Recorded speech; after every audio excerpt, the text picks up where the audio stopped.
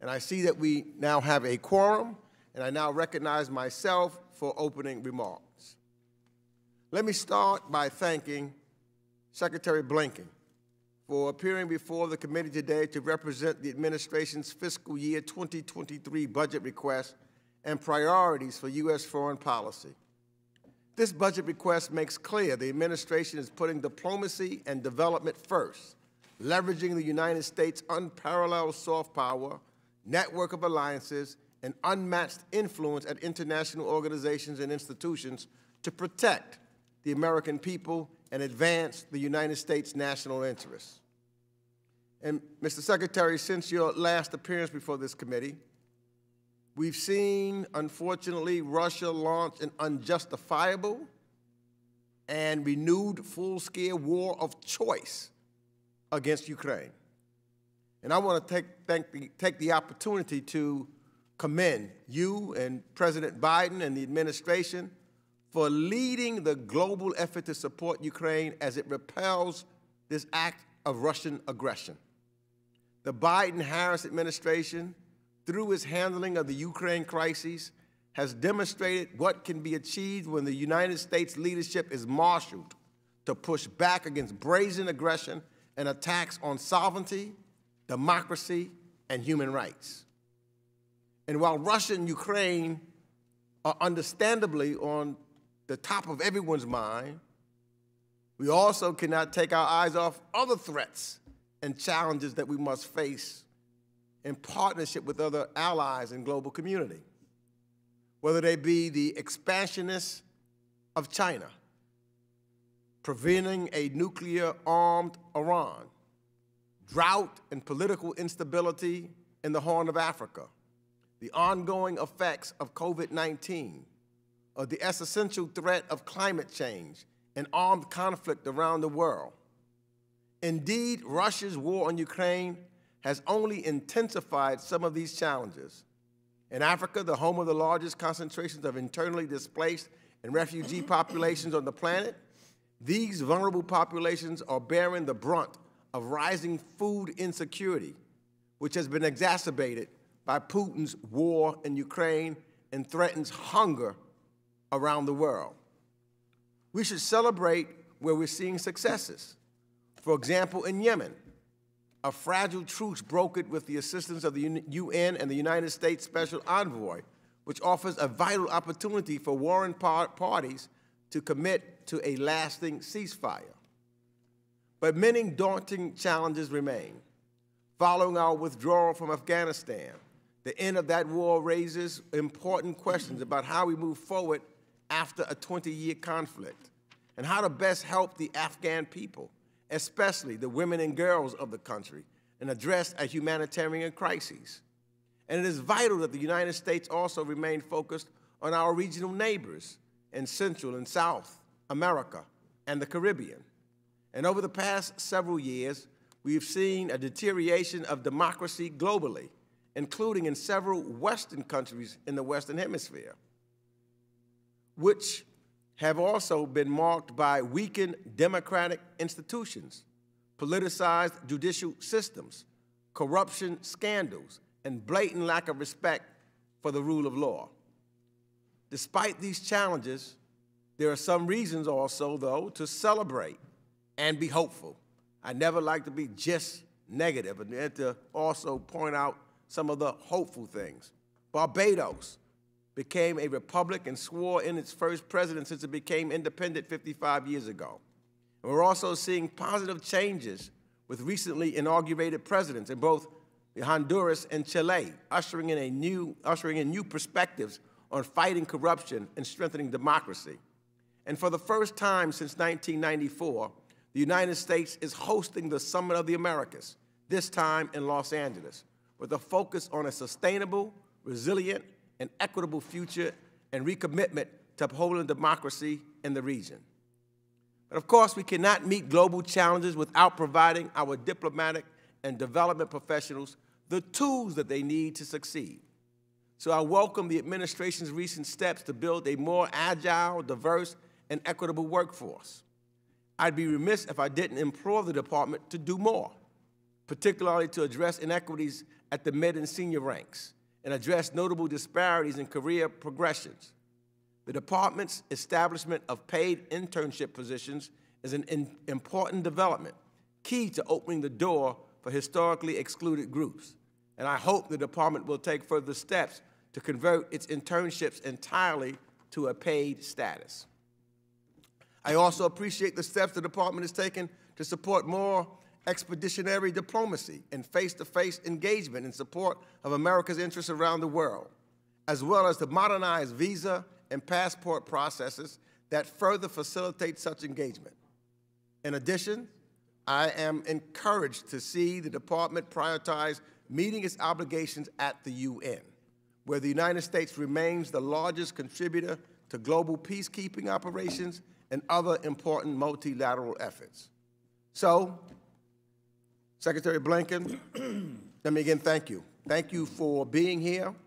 Thank you for being the face to American diplomacy and working around the world. There's so many things that's happening at this time in our history, but I do believe that in the end, the camera of history will record us as taking us into a better place once we get out of this tough place that we're in right now, primarily led by Putin's vicious and unilateral war against democracy that I think really is not just in Ukraine, but around the world.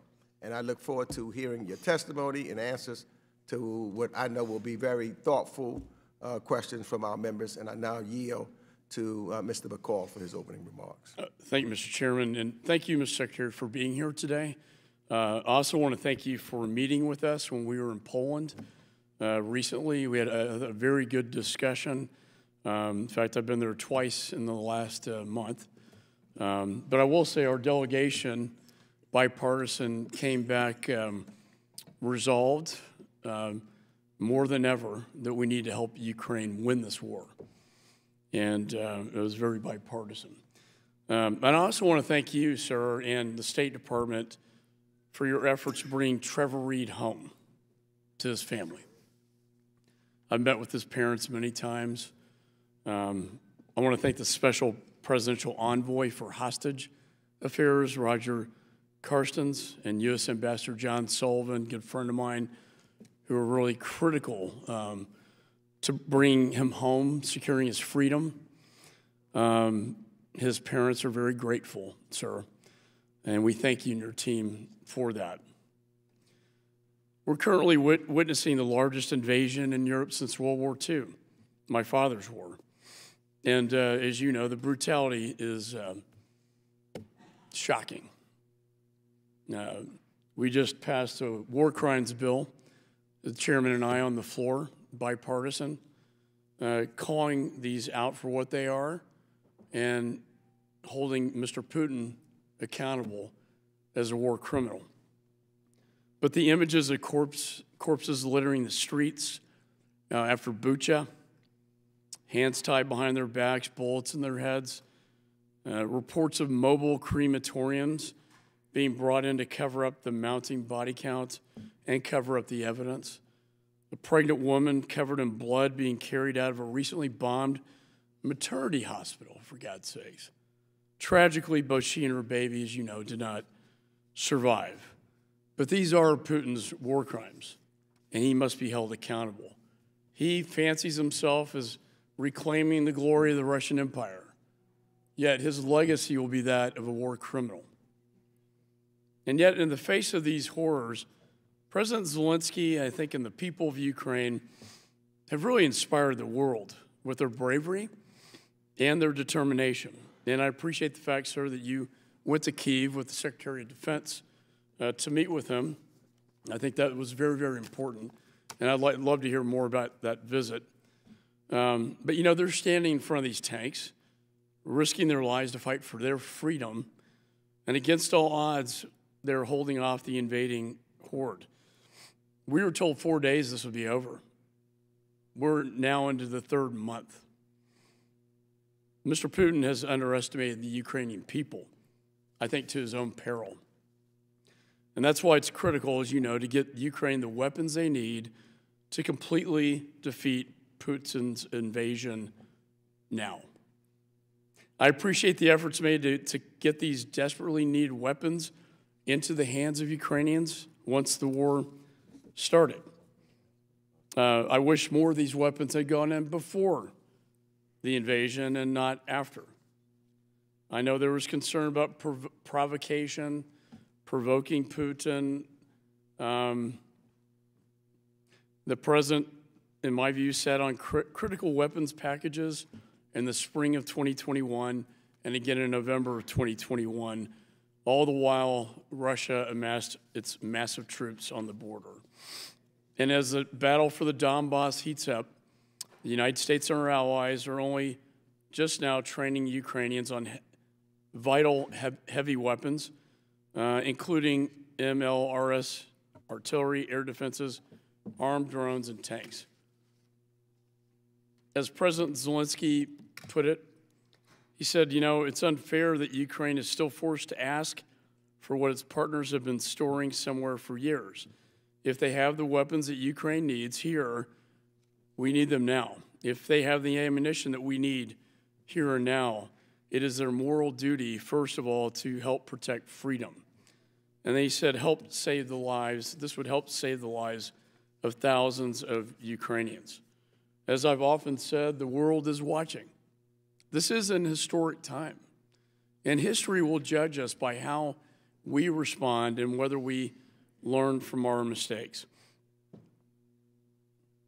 I will say the narrative has gone from it will be over in 4 days to we need to help Ukraine defend themselves to I was very pleased to hear you and Secretary Austin say Ukraine can win.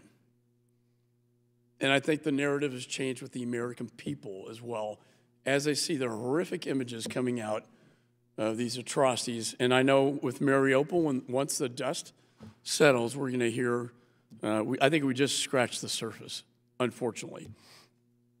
This unprovoked on Ukraine has opened the world's eyes to the threat, though, of other malign actors, primarily China, and to our partner, Taiwan. At the Winter Olympics, as you know, Putin and the Chinese Communist Party General Secretary Xi announced their unholy alliance, no limits, they call it, compact against the United States and NATO. I think it was not a question of if, but when. And I think Putin made the calculation based on what he saw that this was the time. And we're very worried that President Xi may make the same calculation. I hope with Putin's miscalculation, however, and his lack of success, if you will, he will change that paradigm. But they just reached a secret military agreement between the Solomon Islands, China did, which took us all by surprise. These are the very islands that my father's generation fought and died for to liberate during World War II. And now it's under the thumb of the CCP.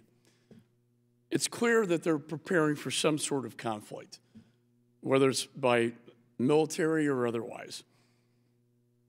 And I think the United States must act now to prevent such an invasion. We must also make sure our defense industrial base is embracing innovation to make weapons more quickly using 21st century technology. In short, our arsenal of democracy needs rejuvenation. And that may be for a longer discussion, sir, that we could have. But the slow pace of these weapons that the chairman and I sign off on not going out raises concerns. Turning to Afghanistan, Republicans and Democrats alike expressed alarm over the administration's failure to prepare for the fallout of the withdrawal.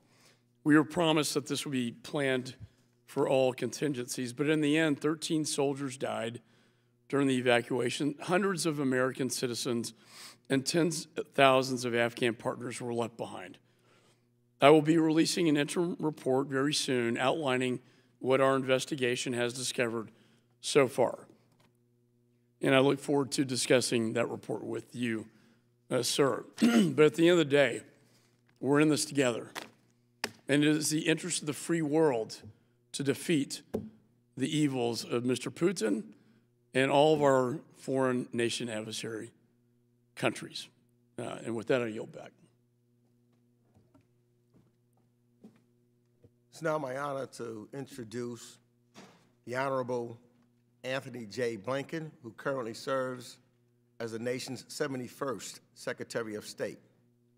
So there's a lot of questions I don't want to be asked, so in the interest of time, I'll skip your biography, Mr. Secretary. I think everyone knows it as well, on this committee, and we've introduced you in the past. So basically, you'll have 5 minutes to deliver your opening remarks, and I will be gently tap my gavel at the appropriate time. I may be a little more liberal with you to get to, because I think it's significant and important to hear. You're liberal.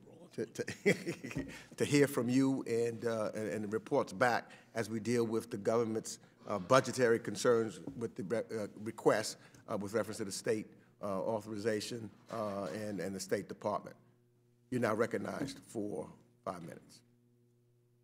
Chairman Meeks, Ranking Member McCall, thank you. Thank you for having me here today to speak about the administration's proposed budget at the State Department. But thank you more broadly. Secretary, could you pull the mic a little closer, maybe? Sorry. That better? Try that. But thank you as well for your partnership and also for your leadership. That CODEL that both of you led in Poland at a critical moment made a big difference. And it's been gratifying to be able to work with both of you and other members on this urgent issue, but also on many others, and I deeply appreciate it. And I did recently get back from Kyiv with Secretary Austin, where we wanted to show, as well as deliver on, America's commitment to the government and to the people of Ukraine. This brutal war of aggression against Ukraine has underscored to me the power and the purpose of American diplomacy. Our diplomacy is rallying allies and partners around the world to join us in supporting Ukraine with security, economic, humanitarian assistance, to impose massive costs on Russia for its aggression, to strengthen our collective security and defense, and to address the war's mounting global consequences, including the refugee and food crises that have flown from it. We have to continue to drive this diplomacy forward, also to seize the strategic opportunities and address some of the risks that are presented by Russia's overreach as countries reconsider their policies, their priorities, their relationships. The budget request before you predates the crisis, but fully funding it and the new emergency resources that the President requested earlier today is critical to ensuring that Russia's war in Ukraine is a strategic failure for the Kremlin and serves as a powerful lesson to those who might consider following its path. The supplemental resources Congress provided in March have made a decisive difference on the battlefield, helping Ukrainians defend their country and win the battle for Kyiv. Your support also helped meet the mounting costs caused by the Kremlin's brutal invasion in Ukraine itself, across Europe, around the world, while bolstering the security of our allies and partners. That this assistance was provided with broad bipartisan support has sent a clear signal of the United States' commitment to the Ukrainian government and to its people. We ask that Congress do the same with the emergency request that's before you as of today, which seeks $20.5 billion for security assistance, $8.5 billion for economic assistance, and $3 billion for humanitarian aid, including to address the growing global food security crisis, which is a direct result of Russia's aggression. Approximately $14 billion of this request would be directed to the State Department and to USAID. Let me just underscore, we can't take our progress so far for granted. Ukraine's enduring independence and sovereignty depends in no small part on ensuring that the country's brave defenders have what they need to keep up the fight and meet the urgent needs of their people. But, Mr. Chairman, to your point, as we focus on this urgent crisis, the State Department continues to carry out missions that are front and center to our diplomacy, like responsibly managing great power competition with China, facilitating a halt to fighting in Yemen and Ethiopia, pushing back against the rising tide of authoritarianism and the threat that it poses to democracy and human rights. We also have evolving challenges that require us to develop new capabilities, like the emergence and reemergence of infectious disease, an accelerating climate crisis, a digital revolution that holds enormous promise, but also real peril. Last fall, I had a chance to set out a modernization agenda for the department and for U.S. diplomacy to enable us to even more effectively respond to many of these complex demands. And in no small part, thanks to the FY22 budget approved by Congress, we've been able to make real progress on this agenda, though much remains to be done. To give just a few quick examples, we've strengthened our capacity to shape the ongoing technological revolution so that it actually protects our interests. It boosts American competitiveness. It upholds our values. With bipartisan congressional support and encouragement, we just launched a new Bureau for Cyberspace and Digital Policy with 60 team members to start, and I'm grateful for the support and the advice that we got along the way. We're also making headway on ensuring that our diplomats reflect America's remarkable diversity. This is a tremendous source of strength for our diplomacy. The department's first ever Chief Diversity and Inclusion Officer has spearheaded an effort to analyze and address the obstacles that have been preventing underrepresented groups from joining, but also advancing at the State Department. We've expanded the Pickering and Wrangell Fellowship programs and, Mr. Chairman, as you said, paid internships at State, again, with strong congressional input and support. My first 15 months on this job have only strengthened my conviction that these and other reforms aren't just worthwhile, they're essential to delivering for the American people. Ensuring we can deliver on this agenda will require sustained funding, some new authorities, and most importantly, partnership from Congress. That's why I'm grateful to have worked with Congress to reestablish a formal dialogue on the State Department authorization. Last month we sent congressional staff the first package of legislative authorities required to meet the challenges we face, and we expect to send more in the coming weeks and to working with you on state authorization. If we want to deepen our capability in key areas like climate and multilateral diplomacy, if we want to expand on Secretary Powell's vision of a Foreign Service training float, if we want to strengthen global health security and the capacity to prevent, to detect, and respond to future outbreaks, we'll need some additional resources. If we want to be able to swiftly stand up new missions, to deploy our diplomats when and where they're needed, and make these decisions based on risk management, not risk aversion, we'll need to reform the Security Embassy Construction and Counterterrorism Act.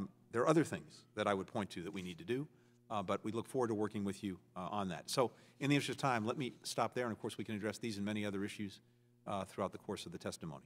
Thank you. Very good to be with everyone. Thank you for your testimony, Mr. Secretary. And I'm now going to begin to recognize members for 5 minutes each pursuant to the House rules. All time yielded is for the purposes of questioning our witnesses. I'll recognize members by alternating between Democrats and Republicans. And if you miss your turn, please let our staff know and we'll come back to you. If you seek recognition, you must unmute your microphone and address the chair verbally and identify yourself so that we know who is speaking. One of the other things that may come up are votes. And we're going to try to continue the hearings. So members be aware, we're going to try to then send some members to go vote and come back so that we will be able to make sure we're maximizing the time that we have the Secretary. He has a hard stop at 4:30, and so we're going to try to get as many questions in as we can. Many of you are aware that when I became chair of the committee, that I made a commitment to elevate the voice and the role of not only our senior members and our subcommittee chairs, but also of rank and file members, including and especially our junior members who bring valuable experience and perspectives to this committee. And as such, for budget hearings with the Secretary, I have committed that whenever we hold such hearings, that all members who were not able to ask questions previously due to time constraints, that I would resume the next hearing where the previous one had ended. And as such, I believe that Ranking Member McCall will also give members who did not have an opportunity on the Republican side, those that did not have an opportunity to ask questions the last time, to ask questions first also. And that would be, of course, after Mr. McCall and I ask our questions. That's fitting. So Let me start by recognizing myself for 5 minutes for the purposes of asking questions, and just so that the members would know, the first ones on the member side to ask questions on the Democratic side will be Mr. Malinowski, and on the Republican side, Mr. Jackson. Mr. Secretary, there's so many things that we could ask. I'm going to try to focus my questions just on since this is a budget hearing, on trying to focus on what's happening internally within the state. And you know what's been really important to me, looking at it, and last year, fortunately, this committee passed the very first state authorization bill to be signed into law since 2002, which included many important measures to promote diversity and inclusion at state, including the establishment of an appeals process for security clearance restrictions and mandatory training for hiring managers on implicit bias. So the budget, how will the budget request enable state to carry out those new authorities and integrate them with other DEI activities? Thank you very much, Mr. Chairman. And let me underscore something that you said, but also that you've been leading on, which is, as I said, our determination to make sure that we are building a department that actually reflects the people that it represents. And we have taken steps over the last 15 months that I think put us dramatically in a new place and better place to actually make good on that commitment. The appointment, the creation and appointment of a Chief Diversity and Inclusion Officer and office that goes with it, reporting directly to me on the 7th floor of the State Department. Senior officials in every bureau responsible for tracking and making sure that we're following through on this agenda. A 5-year strategic plan that was just put forward on diversity, inclusion, access. A plan that reflects input from more than 700 Foreign Service officers and civil servants, as well as, of course, many experts.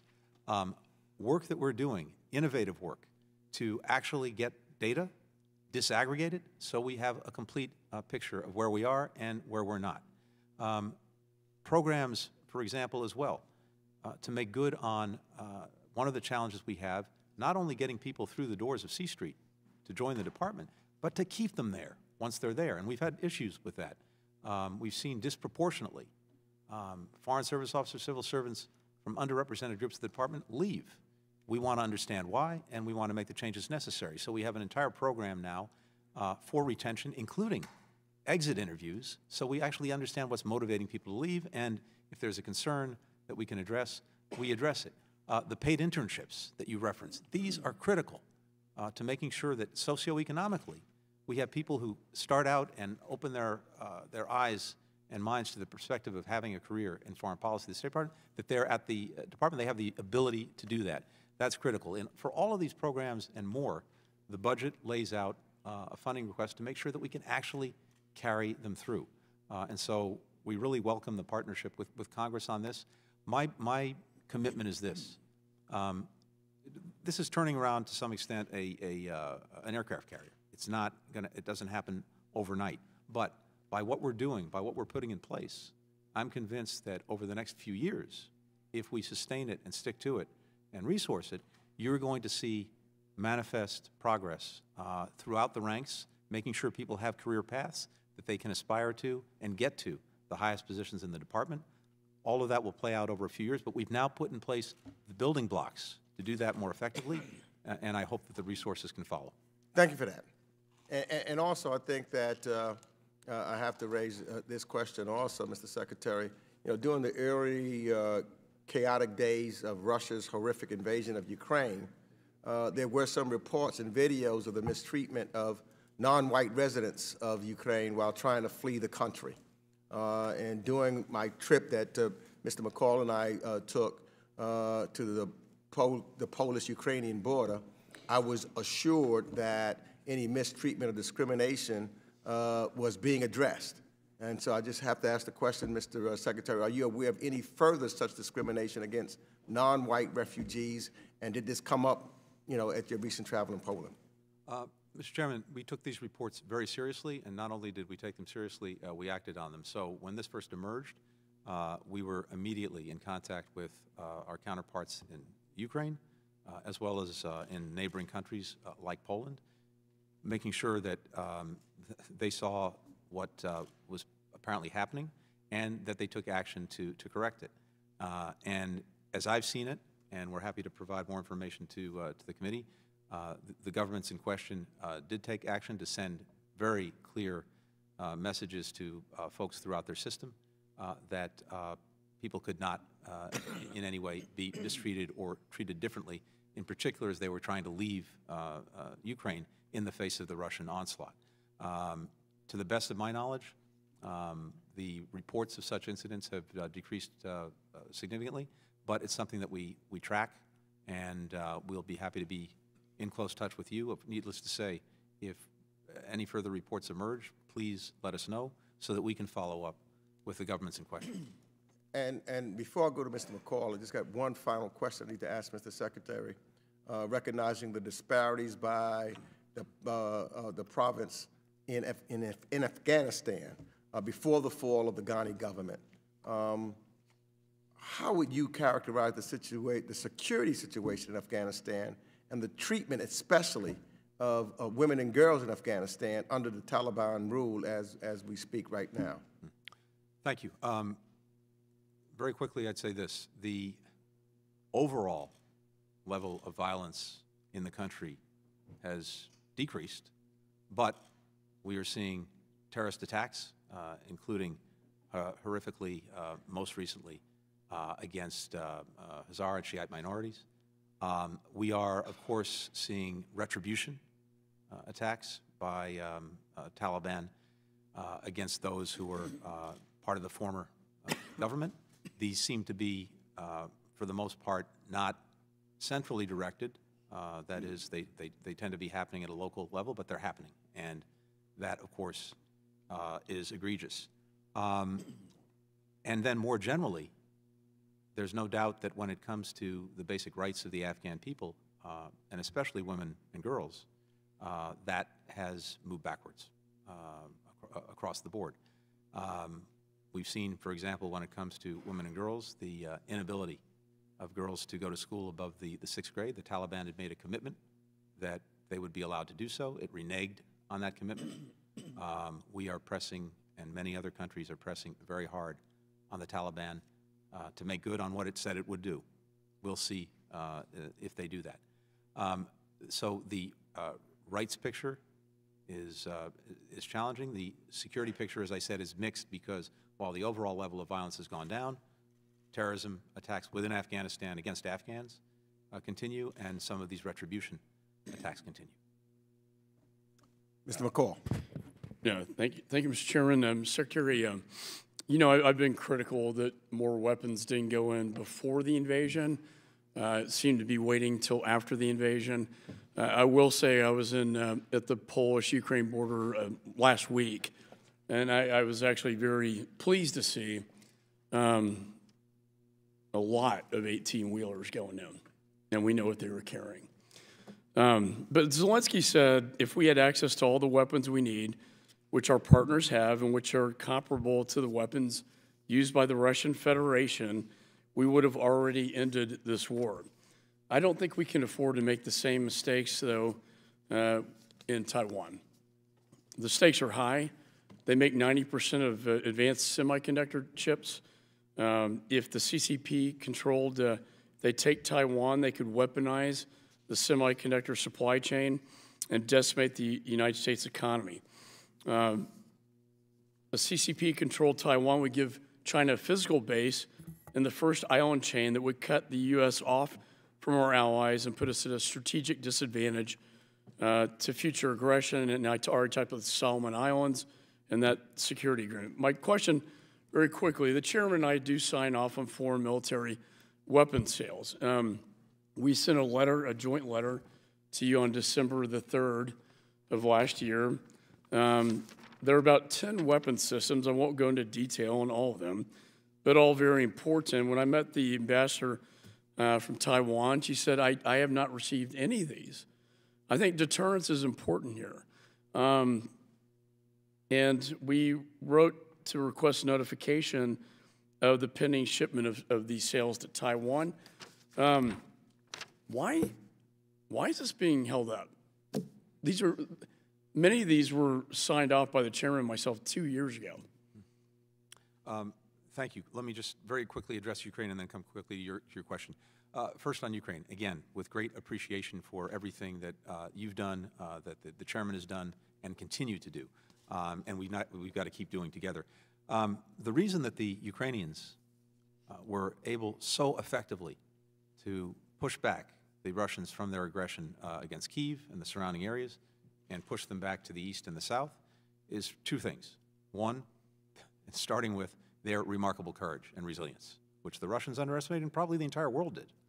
But two, because they actually had in hand, in the moment, the tools they needed to do it. And the reason that they had those tools in hand is because, among other things, President Biden engaged in a drawdown way back in Labor Day of last year, another one, Christmas time. These things were not. And I got 2 minutes, and I have one more question for you. So I just wanted to make that. When will Taiwan receive these weapons? So on Taiwan, two things. I agree with you that it is vital that Taiwan continue to have the means to defend itself, because we've seen mounting aggression from. And I agree. I think there's I don't know if it's state or DOD or defense contractors, but maybe to move on to my next, maybe it'd be helpful if we got state and DOD and the contractors in the same room together to find out how can we fix this broken system. And as you know, these are our Patriot battery systems, right? We can't even give those to the Eastern Flank NATO countries. We got a serious backlog in weapon systems, and I'd like to work with you to fix that. My last question, Financial Times broke a story yesterday that the CCP's national champion for memory chips, a company called YMTC, is breaking the U.S. foreign direct product rule and providing critical technology to Huawei. Do you agree that any company that violates U.S. law to provide critical technology to a sanctioned CCP-controlled country poses a threat to our national security? And if so, would you commit today to getting YMTC, which is a real threat, sir, as you know, putting that on the entities list? First, just quickly on Taiwan, I welcome working with you and other members on this to make sure that we can streamline the timelines, to make sure that they are getting what they need to defend themselves. Second, with regard to the specific case, I will commit right now to look into it as soon as we're done, to figure out what's going on, and if there's sanctionable activity, to make sure that it's sanctioned. Well, we're providing the equipment that they buy from the United States to make these advanced semiconductor chips. And I think we need to work on this entities list. I think Department of Commerce and DOD, we've got to harmonize this. And we also need to look at outbound investment screening with all the technology and capital flows going into China, which they use, and were the backbone that were made in America, but then it also made their hypersonic weapon. And I sent a letter to Secretary Raimondo about this, as well. And I would hope you especially take a look at this particular company. And thank you, sir. Gentleman's time has expired. I now recognize Representative Tom Malinowski from New Jersey, who's the Vice Chair of the full committee, for 5 minutes. Thank you, Mr. Chairman. Thank you, Mr. Secretary. Thank you for going to Kyiv. Thank you for everything that you have done and that President Biden has done to stand with Ukraine, and for showing the world once again what principled American leadership in the world can do. It's been absolutely extraordinary. I have some questions that mostly will focus on sanctions, the economic side of this war. Yesterday, as you know, the House passed legislation that I led with Representative Joe Wilson that was designed to encourage the use of frozen, blocked Russian assets ultimately in the rebuilding of Ukraine. And I was delighted to see today the President, the administration, embrace this basic principle that we should be using the wealth that built the Putin regime to rebuild the country that Putin is destroying. Most of my questions about that have been answered just in the last 24 hours. I did want to ask one question that I think as we work together on this will probably be pretty crucial, and that is, we're talking about the oligarchs and the yachts and the villas and bank accounts and so forth. But if we accept that principle, do you think it might also apply to state assets? For example, the much larger amount of money that has been frozen around the world belonging to the Russian Central Bank? In short, yes. And this is one of the things that we've asked our own lawyers to look at, which is what authorities would be needed potentially to seize those assets, but not only to seize them, but to use them in exactly the ways that you and Congressman Wilson have suggested in your legislation. Okay, thank you. More broadly, it seems to me that this is a moment kind of like 9/11, a moment when people and countries around the world need to choose what side they're on. We've imposed extraordinary sanctions with our allies, but I am concerned that those sanctions may be undermined by other countries that may view participation as optional, may be hedging their bets. We have countries around the world continuing to purchase not just Russian oil, but diamonds, for example. We have Roman Abramovich's yacht sailing into a harbor in Turkey. I'm particularly concerned about countries in the Persian Gulf. I'm sure you've seen the reports of dozens of Russian officials, business people close to Putin owning property in the United Arab Emirates, and in the last few weeks, significant potential targets of sanctions, moving assets into the UAE in particular. Clearly, they're doing this because they believe that if they are sanctioned, they will be safe in these countries. So I guess what I want to ask you is, are they right? Will they be safe? We are looking around the world at where resources are moving, as well as where countries or institutions may be trying to help evade the sanctions or in any way undermine them. Thanks to the colleagues in the Senate, we now have working for us a sanctions coordinator who reports directly to me, Jim O'Brien. This is one of his areas of focus, to look at sanctions evasion and to make sure that we are doing everything we can to cut off any such evasion. We're working that as well with our G7 partners. And I'd just say very quickly two things. Look, it's much better in the first instance if we can get any countries in question to voluntarily make sure that they're joining us in implementing the sanctions and not allowing them to be evaded. But if necessary, to use authorities that we have to take action against those that are not, that's certainly something we're looking at. Right. Last thing is this. I mentioned this in my opening remarks. A number of countries around the world are rethinking their relationships, including their relationship with Russia, going forward. And some of them have had relationships with Russia going back decades, including at times when we couldn't have the same kind of relationship with them, and now we can. We also need to make sure that we are helping advance that transition and doing it in a way that, as a strategic matter, moves things in the right direction. And that's something we're factoring in as well. Well, thank you. I hope we recognize who has the power in our relationship with some of these countries, and particularly the Gulf countries. Ask the question, are they America's allies in the Gulf or Russia's allies in the Gulf? Gentleman's time has expired. I now recognize Representative Ronnie Jackson of Texas for 5 minutes. Thank you, Mr. Chairman. Ranking Member McCall, and thank you, Mr. Secretary, for being here today. Mr. Secretary, it's hard to see any signs of success from the Biden administration over the past 15 months. Our constituents are facing higher prices and lower supplies across all industries, particularly at the gas pump. The world is markedly less safe, and many of our allies are in immediate danger.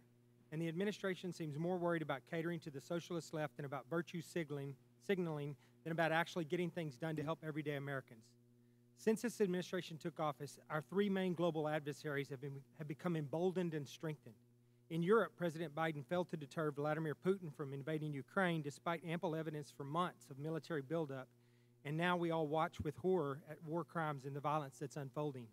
In the Indo-Pacific, as I saw firsthand on a CODEL I recently was on last week, to Australia, Japan, and Taiwan, China continues its attempts to disrupt the world order through threatening its neighbors like Taiwan, through vaccine diplomacy for a virus it both created and covered up, and through its malicious Belt and Road Initiative. And in the Middle East, according to reports from negotiations in Vienna, Iran stands poised to receive enormous gains without giving up its nuclear deployment. Each concession by this administration means more of our service members abroad and more of our allies, particularly Israel, are at imminent risk. Mr. Secretary, I think many of us in this room are concerned about the evolving crisis faced by Taiwan, and that's been mentioned, and the economic and security risk of nations around the world if China decides to invade Taiwan. We have witnessed two enormous foreign policy failures, in my opinion, between this administration's withdrawal from Afghanistan and its early concessions to Russia as Putin prepared for and then invaded Ukraine. It is clear from these actions and from what I've learned during my meetings on this recent CODEL that we must reestablish confidence in our allies. Mr. Secretary, what steps are you taking to ensure allies like Taiwan are confident in America's support, particularly after our mistakes in Afghanistan and Ukraine? Thank you. Look, I don't want to put words in allies and partners' mouths. That wouldn't be appropriate, but I think it's fair to say from what I'm hearing around the world, and I would certainly invite the chairman and the ranking member as well who've been making the rounds, I would suggest to you that the confidence of our allies and partners in the United States right now is at a high point, precisely because of the leadership that we have exerted through these many months with regard to Ukraine, but also on many other issues. Indeed, Congressman, one of the first instructions I had on taking office from President Biden was to focus on re-energizing and revitalizing these alliances and partnerships. And that's exactly what we did. We are now in better standing at NATO than we've been in as long as I can remember. We have revitalized partnerships throughout the Asia-Pacific, where you are, including with Japan, with Korea, with Australia, with New Zealand. We have energized the Quad that brings together the United States, India, Australia, and Japan. As you know, this is a vital institution. We have re-engaged with ASEAN across the board, and I could go down the list. I think our standing with allies and partners is stronger than it's ever been, and there's a good reason for it, and you're right to focus on it. It's because most of the challenges we face are most effectively dealt with when we're working together with allies and partners, and that's exactly what you're seeing in Ukraine right now.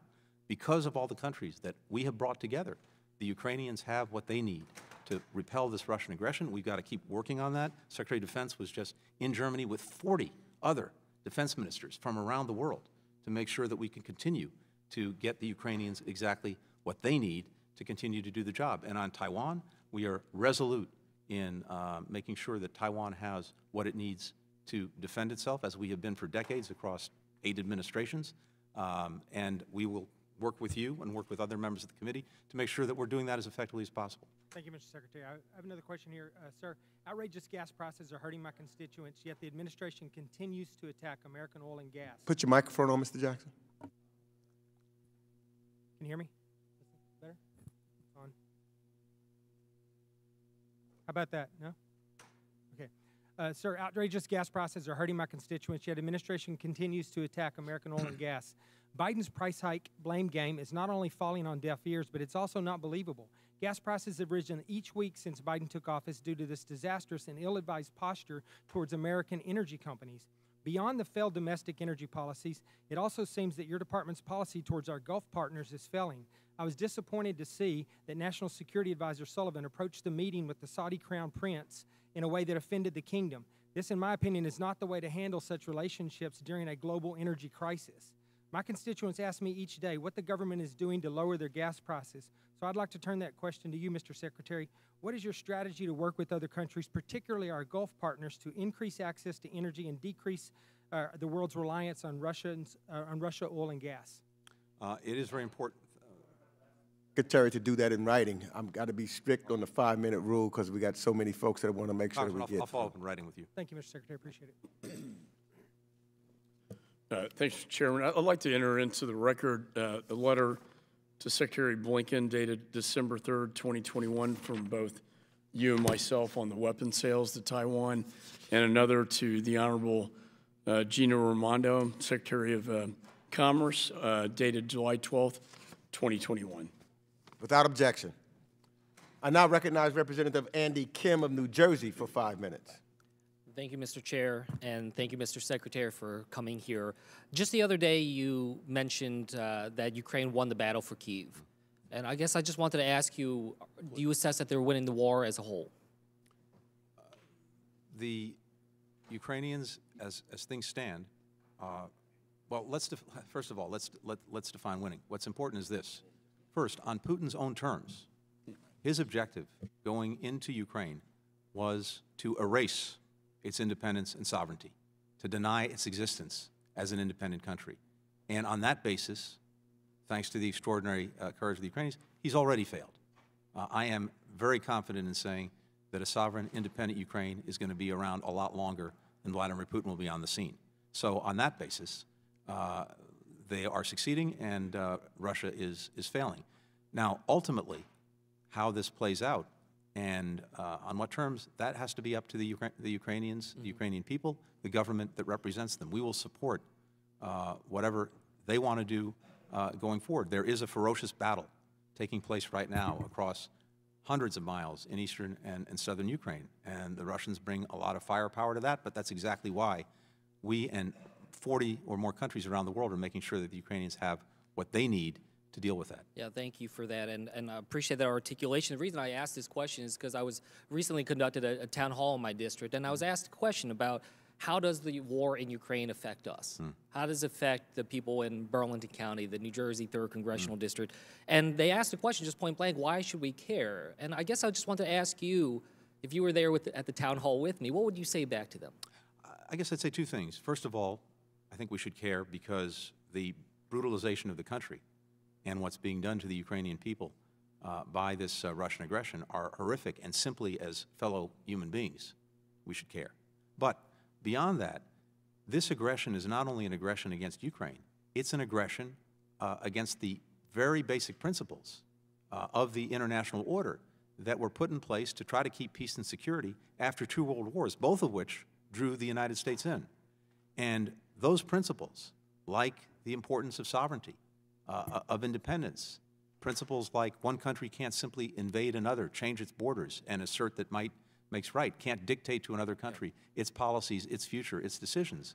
That's what Russia is committing aggression against. And if we allow that to stand with impunity, it's going to open a Pandora's box around the world where other countries may take note and take action. And we know from history that draws us in. Second, or third, I guess I should say, we're actually seeing direct impacts of this aggression around the world, way beyond Europe, including rising food prices because of Russia's aggression, energy prices that have gone up. They've gone up more than $1 at the pump since Putin began to put this aggression together. So it is having direct impacts as well.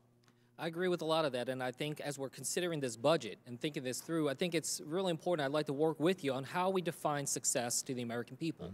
Because we spend a lot of time talking about what we're trying to do, but we don't always do as much as we need to articulate why we're doing it and what we're trying to achieve.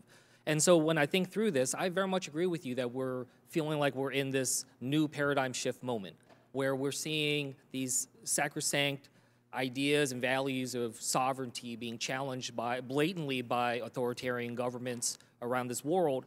And I think this is an opportunity for us to reassert what American leadership is, trying to signify that is and define what success can be. Now, a question, going back to Ukraine is, one measure of success is you said we won the battle for Kyiv. I know that you announced that we're going to start having our diplomats go back. I was wondering if you could commit to us when we're to expect the embassy to open up and have Americans come back into Kyiv.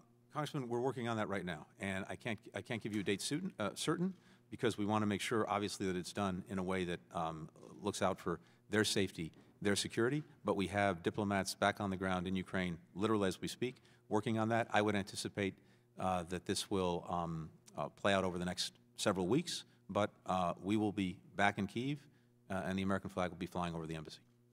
And when we understand the challenges that we face with Russia, I think a lot of people also recognize, and I think the chairman mentioned it, some of our bigger concerns in some ways are related to China, about what comes next. I heard that there's going to be a comprehensive strategy being released sometime soon. I saw the president will be doing some travel, most likely out to Korea and Japan. I want to just ask, what would be the top thing that we wanted to raise with the new president of Korea, if that's when the president will go out there? The partnership that we have with Korea, the alliance that we have with Korea. Again, unfortunately, Mr. I'm happy to. We'll have to do it in writing. Thank You you. have to be strict on this 5 minutes rule. So I tell members to try to, if you know a question, try to get it out so that the secretary have a chance to answer it. I now recognize Representative August Pfluger from Texas for 5 minutes. Thank you, Mr. Chairman. I'm currently in San Antonio, and what a momentous day this is. Mr. Secretary, This will undoubtedly be the easiest questioning that I offer in this session for sure. But what I wanted to do today was tell you thank you. It is with great pleasure that just a few hours ago on the tarmac of an Air Force base in San Antonio that we welcomed Trevor Reed back home to the United States. The very first time that I questioned you, I asked if you would be committed to doing everything in your power to bring him home, and you said yes. And every single time that we've talked, I've mentioned his name to you, and you've kept it at the forefront of your mind. I believe, and there's many people on the committee, Colin Allred and Joaquin Castro and other Texans, Sheila Jackson Lee, that have helped out on the other side of the aisle. And I believe all 435 representatives and every one of the 100 senators knows Trevor Reed, knows his story, understands the situation that he was in, and brought awareness to this. And I can't thank you, the SPEHA team, and your entire State Department for doing the right thing and ultimately putting patriotism over politics. And that's exactly what happened today. The reunification with his family was just tremendous. The joy on their face to see their son, obviously very worried about his health, and that it's going to take some time to heal, to get back to good health, but his spirit is strong. He's a fighter. He's a survivor. And I think it's an important day in our country.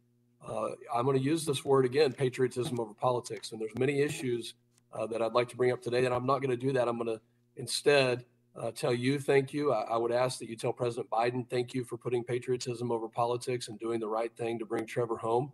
I can't imagine the tough decision that had to be made, but you made it, you did it, and he's home. And I'd just like to give you a couple of minutes to respond to that, and also to ask that we don't forget Paul Whelan and that we don't forget other people who are unlawfully incarcerated in other countries. We should leave no American behind. And it started with Trevor. I hope this momentum will continue. So, Mr. Secretary, over to you. Congressman, first let me just say, right back at you. You and other colleagues have been relentless in working on, advocating for getting Trevor home. And your voice, your action, your engagement on this has been critical too. And I'm so glad that you were there to take part in the homecoming. And thank you for all of the engagement and effort that you've made over this long period of time. And it is gratifying to see that he's home. And I really also have to join you in praising the extraordinary work of Roger Carstens, who handles these issues for us and for the President. The State Department, our ambassador in Moscow, John Sullivan, and many others who worked on this, but finally and most importantly, President Biden, who made the decision to do this. But every American who remains arbitrarily detained anywhere around the world or held hostage remains on our minds and in our hearts, starting with Paul Whelan. And I want to commit to you and to every member of this committee that we will continue to be relentless in bringing every single one of them home. This is at the very top of my priority list. I have, in my judgment, a couple of almost sacred responsibilities. One is, of course, to look out for the men and women of my department, but the other is to do everything I possibly can to bring home Americans who, wherever they are around the world, may be arbitrarily detained or held hostage. So we will not relent in this, but again, to you, Congressman, thank you. Thank you for your partnership on this, but thank you for your leadership and everything you've done to make sure that we could get to this day. Thank you, Mr. Secretary. Mr. Chairman, Ranking Member, both of you have been instrumental in this. I appreciate your leadership and your voice. Trevor Reed is back on American soil. I'm proud to report that a Texan, a Marine, and a Patriot has returned home. With that, I yield back. The gentleman yields back. I now recognize Representative Sarah Jacobs of California, who's the Vice Chair of the Subcommittee on International Development, International Organizations, and Global Corporate Social Impact for 5 minutes. Well, thank you, Mr. Chairman, and thank you, Mr. Secretary, for being here with us today. I first want to thank you and the Biden administration for your announcement of the Global Fragility Act countries. I'm looking forward to its implementation, particularly in Mozambique and coastal West Africa, and I hope we can continue to work together on that.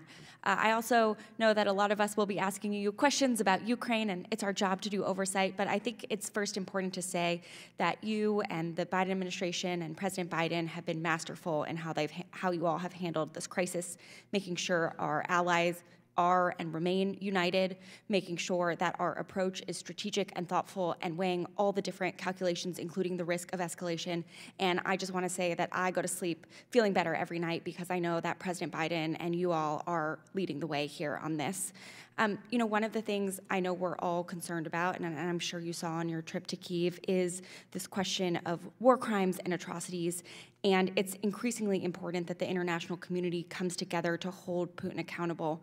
Thankfully, the ICC has announced an investigation in Ukraine, which I'm very supportive of, and I understand the Biden administration is currently undergoing a policy review of the ICC and whether to provide material support to this investigation. So, Mr. Secretary, does the Biden administration support the ICC's investigation in Ukraine? We do, and let me add very quickly that we welcome it.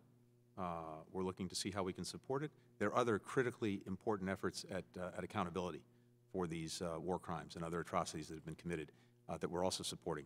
The Ukrainian Prosecutor General, she's leading a major effort to do this, to document, to collect the evidence, to prepare prosecutions. We have our own experts working directly with her and her team. Second, because we got back on the Human Rights Council at the United Nations, we were able to lead the effort to establish a commission of inquiry at the Human Rights Council to do the same thing. We're also supporting that. So along with the ICC, the Prosecutor General, the Human Rights Council, some other investigations that are going forward, across the board, they will have our support.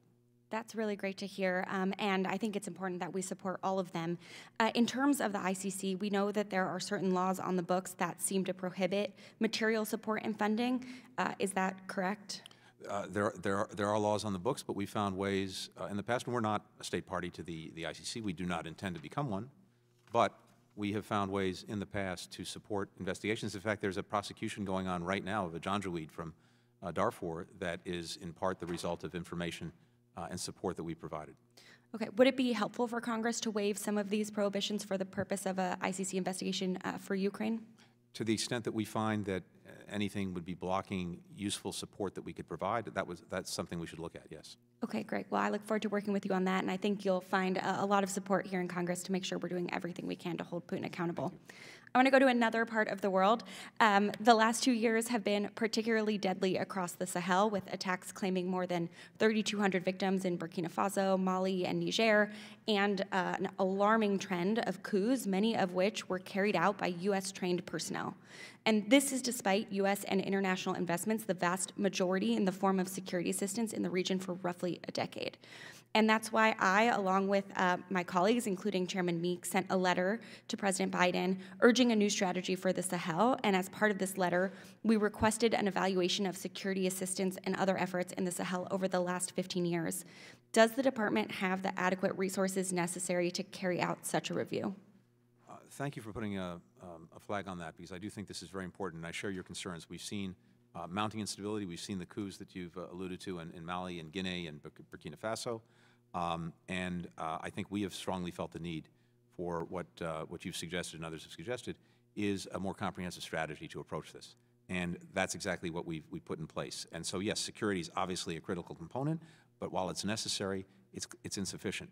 Getting at the drivers of conflict, getting at the lack of effective institutions, public services, the lack of inclusion for minorities and the marginalized, human rights abuses, other drivers. The strategy covers all of that, and it also makes sure that as we're moving forward, we are looking hard at the programs that we have in place to make sure that they are effective, they're operating as they're designed to be. I believe we have the resources necessary in the budget to carry out that mission. That's great to hear. I know in June 2020, the state OIG report on the CT Bureau was concerned that it would take 7 years to fully comply with the department's monitoring and evaluation standards. So I would love to work with you to make sure that we are giving you the resources that you need to be able to do this, and that we are learning the lessons that we need to from these investments and actually reform our approach so that we are promoting our values and not only looking at short-term security, but our long-term priorities as well. And with that, Mr. Chairman, I yield back. Gentlelady yields back. I now recognize Representative Chris Smith of New Jersey, who's the ranking member of the Subcommittee on Africa, Global Health, and Global Human Rights for 5 minutes. Thank you very much, Mr. Chairman, and welcome, Mr. Secretary. You know, Mr. Secretary, as you know, the mass exodus of women and children from Ukraine has been left many vulnerable to human traffickers, and we know that even at some of the points as they're coming across the border, people are saying, you know, I'll give you shelter, I'll give you food, and yet it's an engraved invitation, frankly, to another hell that they're escaping, and that is human trafficking. You know, as you may know, I'm the special representative for the OSCE Parliamentary Assembly for human trafficking. I'm in almost daily contact with NGOs, governments, stakeholders in the region. There was an OSCE hearing a few weeks back, and the collective sense was not enough is being done. But I do thank you that there is efforts being made to help groups like IJM, the International Justice Mission. I would respectfully, and they haven't asked me to say this, but I will say it, hopefully they can get even more resources. A lot of the money that's going to UNHCR, I don't think is getting into the trafficking fight. Even the representative for the UNHCR recently testified at the Helsinki hearing that not enough is being done, and that's from his lips. So I think we need to take that very seriously. IJM, as you know, is really pushing hard for protection officers who can really help weed out you know, where the threats are. You know, and I would ask unanimous consent, Mr. Chairman, to put these flyers, or at least a few of these flyers, which are really good, into the record. And they're from Poland, they're from Hungary, from Romania, and they are in Romania. So I would ask if you could to take back, to try to step up a regional effort similar to what IJM is doing in Romania.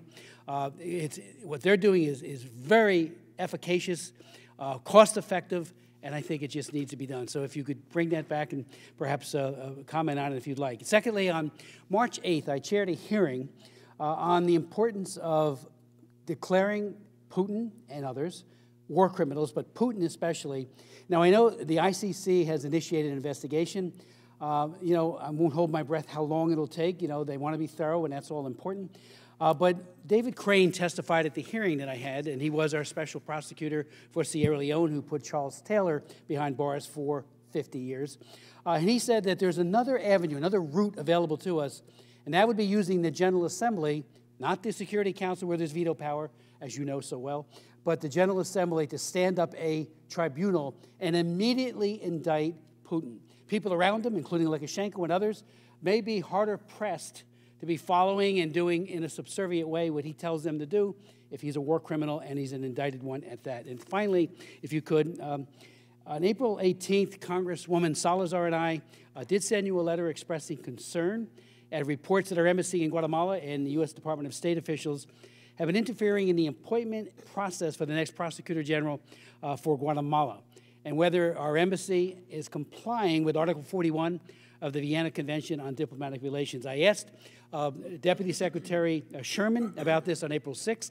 I haven't heard back, but I want to point out that Prosecutor General Porras has been extremely helpful when it comes to extraditing criminals from Guatemala, 63 in 2021, including 54 drug dealers.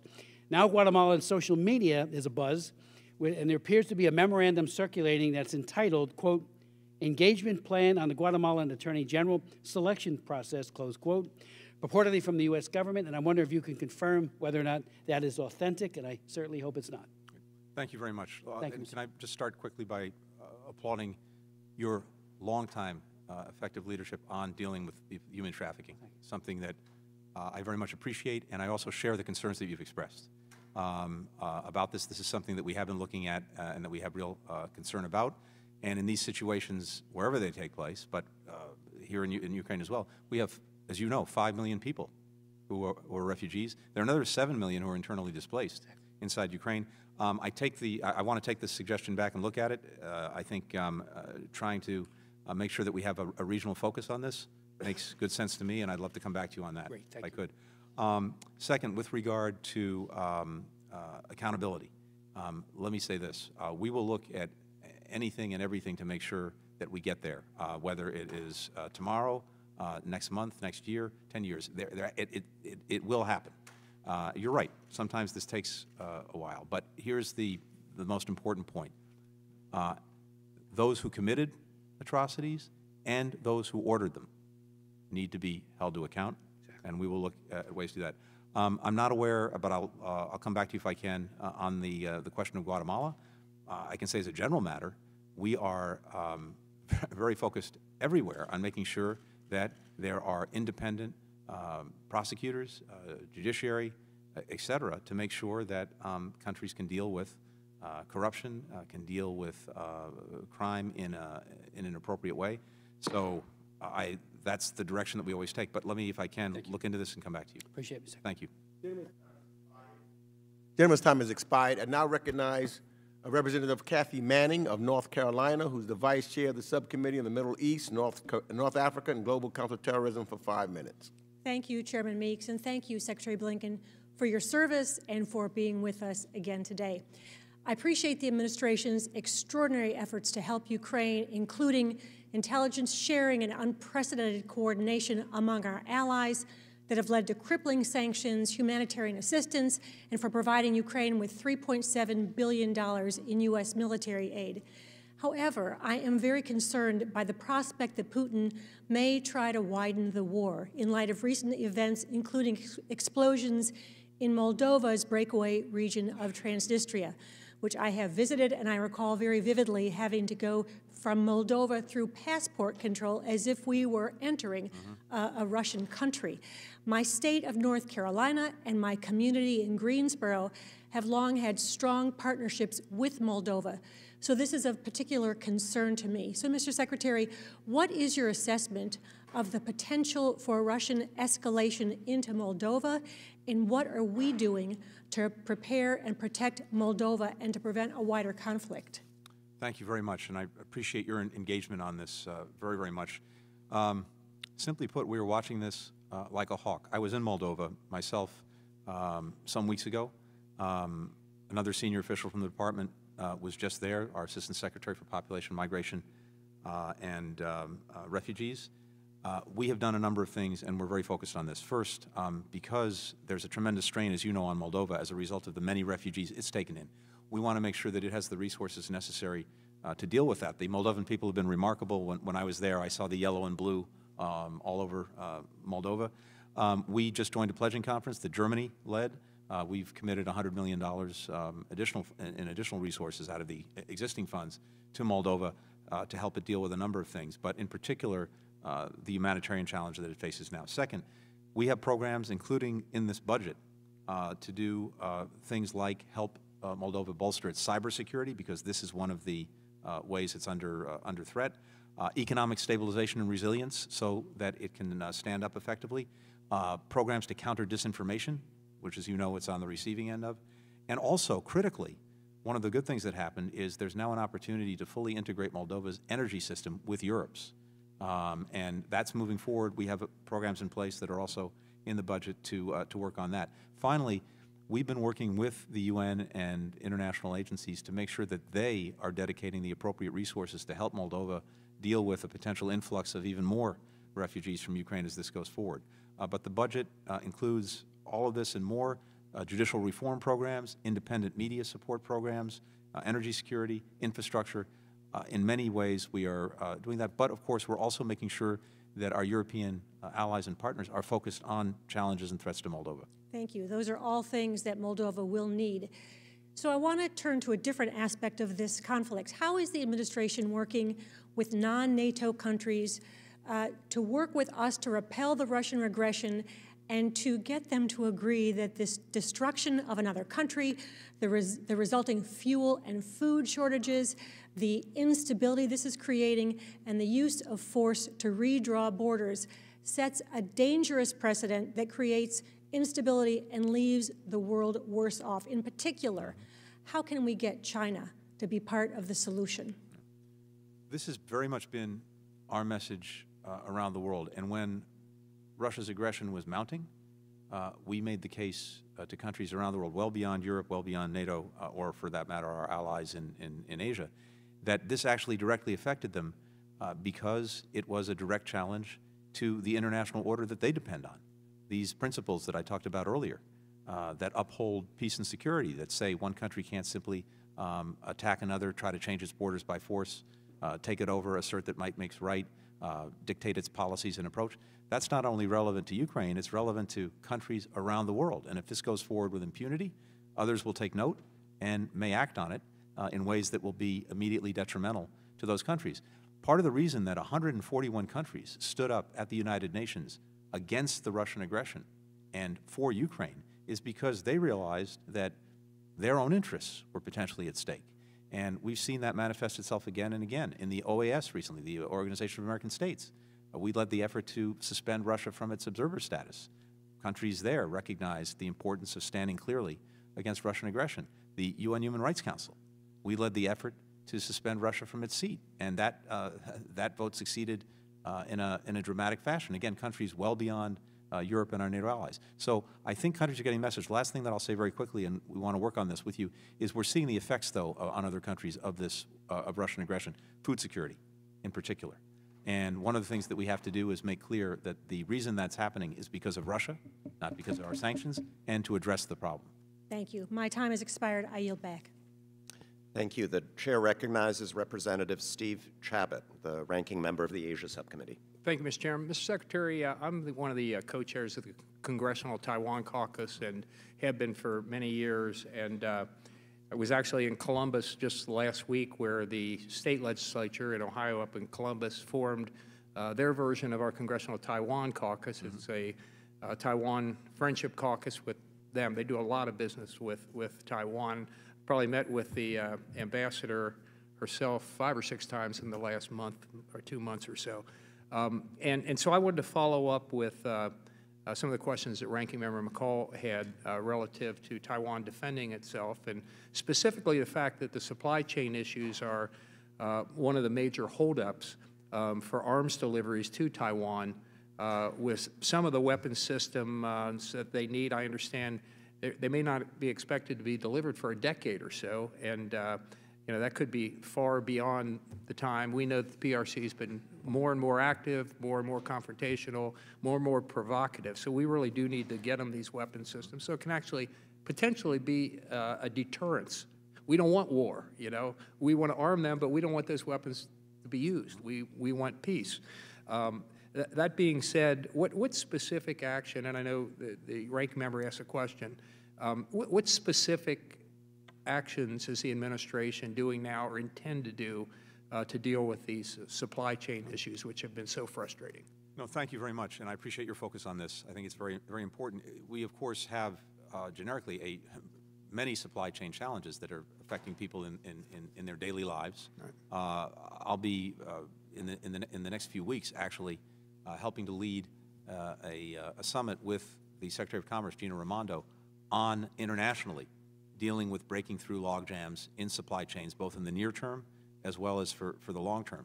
And of course, I think there's a tremendous adaptation that's going on now as we realize the importance, COVID-19 showed this to us, of building resilient and more self-reliant supply chains.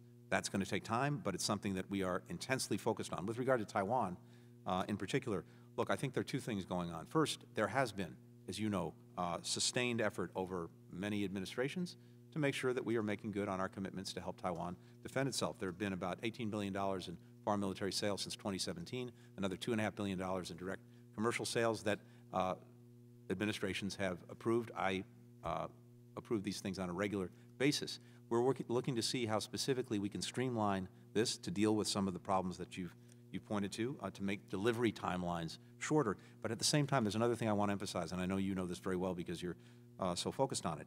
It's also vital that Taiwan strengthen its asymmetric capabilities to deter potential aggression from Beijing. Reserve force reform, cost-efficient, mobile, lethal, and resilient systems. And all of this would go to deterrence. And the reason that it's particularly interesting now is because I think Beijing is watching very carefully what's happening in Ukraine. And they have seen what Ukrainians have been able to do to repel the Russian aggression. They've also seen the dramatic response of the world in terms of sanctions on Russia that's resulted from this. They've seen the flight of hundreds, by my count, 800 companies from Russia. All of this is factoring in. But in a sense, the somewhat asymmetric response of Ukrainians to Russia is something that other countries are looking at. We'd welcome working with you on this and making sure that we can do this even more effectively going forward. Thank you very much. And I have a whole slew of other Taiwan questions to ask you, but I'm already running out of time. So let me shift over to an unrelated topic at this point. Mr. Secretary, I've been involved with the issue of international child abduction for, well, this is my 26th year in Congress, so quite a few of them over the years.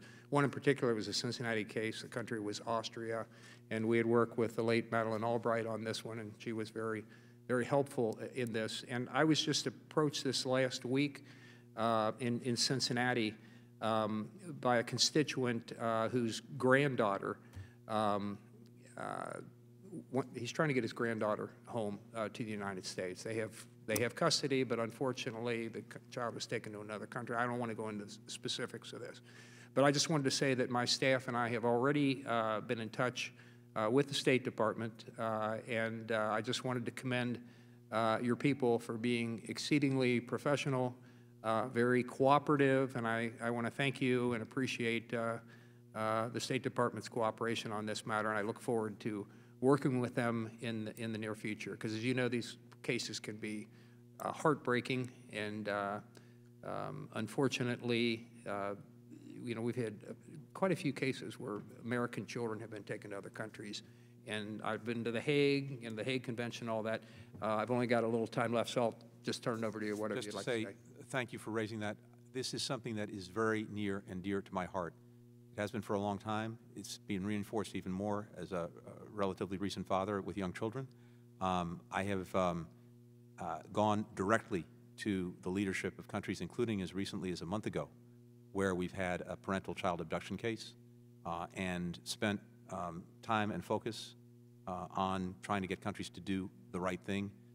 In many cases, countries are not part of the Hague Convention. Even so, they need to do the right thing. And in the most recent case that I dealt with directly with a leader of that country, its own courts had actually ruled in favor of asserting the rights of an American parent, but the decision was not implemented. We pressed them to implement it. I welcome working with you on this. This is, again, something that I feel very strongly on a personal level. Thank you very much. Thank you. Yield back. Thank you. We'll go to Representative Schneider of Illinois next for 5 minutes. Thank you, Mr. Chairman, and Mr. Secretary. Thank you for joining us today. It's always wonderful seeing you. I want to thank you and your team for your outreach and direct engagement as we navigate complex issues around the world, especially the Russian invasion of Ukraine, as well as developments in the Middle East, in particular the discussions with Iran and the advancement of the Abraham Accords.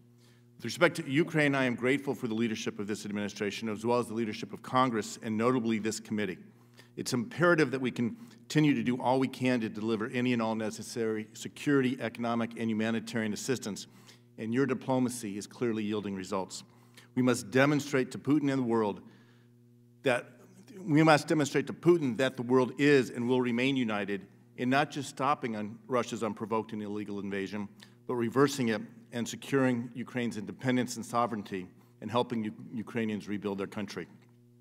Turning to Iran, as we have personally discussed many times, I firmly believe the only way to peacefully end Iran's nuclear ambitions is through diplomacy. But I also fundamentally believe that successful diplomacy requires a very real and fully appreciated commitment and capability to stop Iran from acquiring nuclear arms by any means necessary. And that clearly means that Iran and our allies must know that we would use our military force if all else failed. I think strong deterrence enhances our likelihood of diplomatic success. I'd also like to express my grave concern about the possible lifting of the IRGC's Foreign Terrorist Organization designation and the role such a move may play in ongoing nuclear negotiations. The IRGC is, without a doubt, a terrorist organization. The IRGC's malign influence extends beyond its borders to Iraq, Syria, Lebanon, Yemen, Gaza, and beyond. They are responsible for suffering, violence, and death, including the loss of many American lives. I sincerely hope you will not lift this designation. And of course, it's not just Iran's nuclear program, but the entirety of Iran's malign activities in the region and around the world that concerns me and threatens the U.S. and our allies. We must not forget about the Iranian regime's human rights abuses, ballistic missile program, and support for terrorist proxies outside its borders. Specifically for our ally Israel, Iran may be on the one-yard line with its nuclear enrichment program, but they are also knocking at the door through proxies in Lebanon, Syria, and Gaza. I trust that the administration appreciates this reality, and as it assesses ways to thwart Iran's nuclear activities, we don't trade lessening one threat for dangerously expanding another. Counterbalancing the threats posed by Iran are the positive impacts and limited potential created by the Abraham Accords. Mr. Secretary, I know I don't need to tell you that American engagement in this region is crucial, and there is no better demonstration of American leadership than the role we have played in supporting peace agreements between Israel and her neighbors. First with Egypt and Jordan, and more recently the peace and normalization agreements with UAE, Bahrain, Sudan, and Morocco. In an otherwise dark world, normalization of relations between Israel and these countries is a very bright spot lifting the lives of the citizens of these countries and the region. These agreements have brought hope to everyone in the Middle East and North Africa and illuminate a path to peace and cooperation in the region. These agreements have already enhanced security cooperation, economic development, religious tolerance, and cultural exchanges, and we must continue to support and build upon this historic cooperation as you did when you were in the Negev at the summit. I am proud to have authored the Israel Relations Normalization Act, and I'm grateful President Biden signed it into law. We must keep working on expanding these agreements, not only to create a more secure and prosperous Middle East, but also since it is an important tool in preventing Iran's malign endeavors. So with not much time left, I'd like to ask or give you the opportunity to expand on how the administration is addressing concerns about Iran, Iran's nuclear programs, Iran's nuclear other activities, but also the prospects for expanding the peace and prosperity of the Abraham Accords. Thank you very much, Congressman, and I appreciate your leadership on the Abraham Accords. Let me just say very quickly, we strongly support them, we want to deepen them, we want to expand them. And that's one of the reasons that I was just in Israel, and as you mentioned, in the Negev, and it was extraordinary. We had around the same table the foreign ministers from Israel, Bahrain, the United Arab Emirates, Morocco, and Egypt. Egypt, of course, the first to make peace with Israel, but then more recent countries that have normalized their relationships with Israel. And there is a strong and deep agenda to pursue cooperation across a whole wide variety of fronts among these countries. It's incredibly exciting to see. We've been working to accelerate that from almost day one of our administration, including bringing Israel, the UAE, and India together to do joint infrastructure projects, including working directly with Israel and the UAE on religious coexistence, on water and energy projects. All of this because these agreements have allowed relationships to change. And I'm happy to come back to you on Iran because I see our time is up. Great. Thank you. I look forward to the conversation. I yield back. Thank you. The chair recognizes Representative Perry of Pennsylvania. I thank the chairman. Mr. Secretary, welcome. It's good to see you. Thank you. Do you know the value of U.S. intellectual property theft annually by the CCP? Billions of dollars. Okay, so according to NBC, or correction, CNN, $300 to $600 billion annually. How about, do you know how many Chinese students are studying in the U.S. versus U.S. students studying in China? It's dramatically disproportionate. 340,000 in the U.S., according to NBC, 2,500 U.S. citizens studying in China.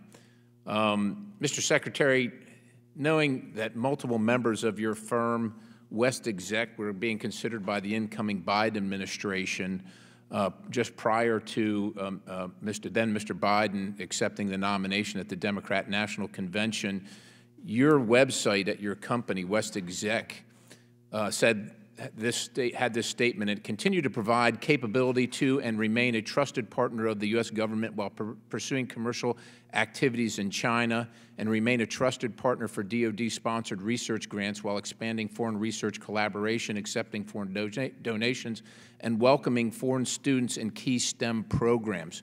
Mr. Secretary, this isn't meant to be just because there are multiple people that worked at your firm: Avril Hames, Michelle Flournoy, Jen Psaki. Is that a potential conflict of interest? Because that was taken off your website literally just within a week or so of President Biden accepting the nomination. Is that potentially a conflict of interest? Congressman, what I can tell you is, of course, like any nominee for a position in government, you go through intense I know. Checks. Just wondering about taking down that information off the website. I have no recollection of what was done or not done with. You didn't order that to be taken down? Absolutely not. Somebody just did it on there. Let me ask you this: when Would it be a conflict if Hunter Biden traveled to China on taxpayer-funded plane to set up Bohai Harvest, as you know, I'm sure you're aware of it, which then poured money into a CCP surveillance company named Megvi?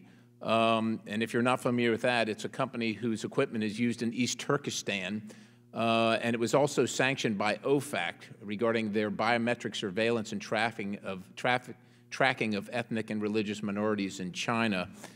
And furthermore, Bohai Harvest under Hunter Biden also facilitated a $3.8 billion deal that transferred 80% of the world's most lucrative cobalt mines in the Democratic Republic of the Congo to a Chinese firm that uses children as young as 4 years old to mine cobalt. And furthermore, under Hunter Biden, Bohai Harvest has also invested in the CCP-owned China General Nuclear Power Group, which was blacklisted in 2019 for allegedly trying to acquire U.S. nuclear technology for the Chinese military. I'm wondering if if you view that traveling on that airplane, which is funded by taxpayers and is, of course, official business, would that be viewed as a conflict? Would you view that as a conflict of interest? Congressman, I'm here to address the State Department budget. I know what you're address our foreign policy. That's a political question. You're welcome to take that up in any appropriate. So you can't answer whether you think it's a. I'm not saying it even happened, but if it did, would it be a conflict of interest? I'm not going to address a hypothetical. Okay. Well, if it did, the budget. I'm here to talk about our foreign policy. Since it did happen, at least the investments, is it a conflict of interest? Again, I am not. Is it moral? Would it be morally wrong? I'm here to address the State Department budget. I'm here to address our foreign policy. I'm happy to. Would any of those things that I outlined for you, would any of them, would you say they enhanced U.S. national security or Chinese national security? Again, I'm not going to entertain hypotheticals. I'm not. No, this isn't hypothetical. These investments were made. I have. So let's take Hunter Biden and Bohai Capital out of it and just say, if these investments were made, would they enhance U.S. national security or Chinese national security? Again, I'm here to talk about our budget. I'm here to talk about our foreign policy. I'm happy to address. Is this not foreign policy? U.S. investors helping the Communist Party of China beat the United States industrially. You know, the administration that you work for, God bless them, they say that we should all be driving an electric vehicle, 80% of the contents of which are produced in China. This goes directly to that. Does it help China or does it help the United States of America, sir? Again, Congressman, you're asking political questions. You're welcome to ask those in the appropriate forum for that. I'm here to talk about our budget. Mr. Chairman, I yield the balance. About our foreign policy. Thank you.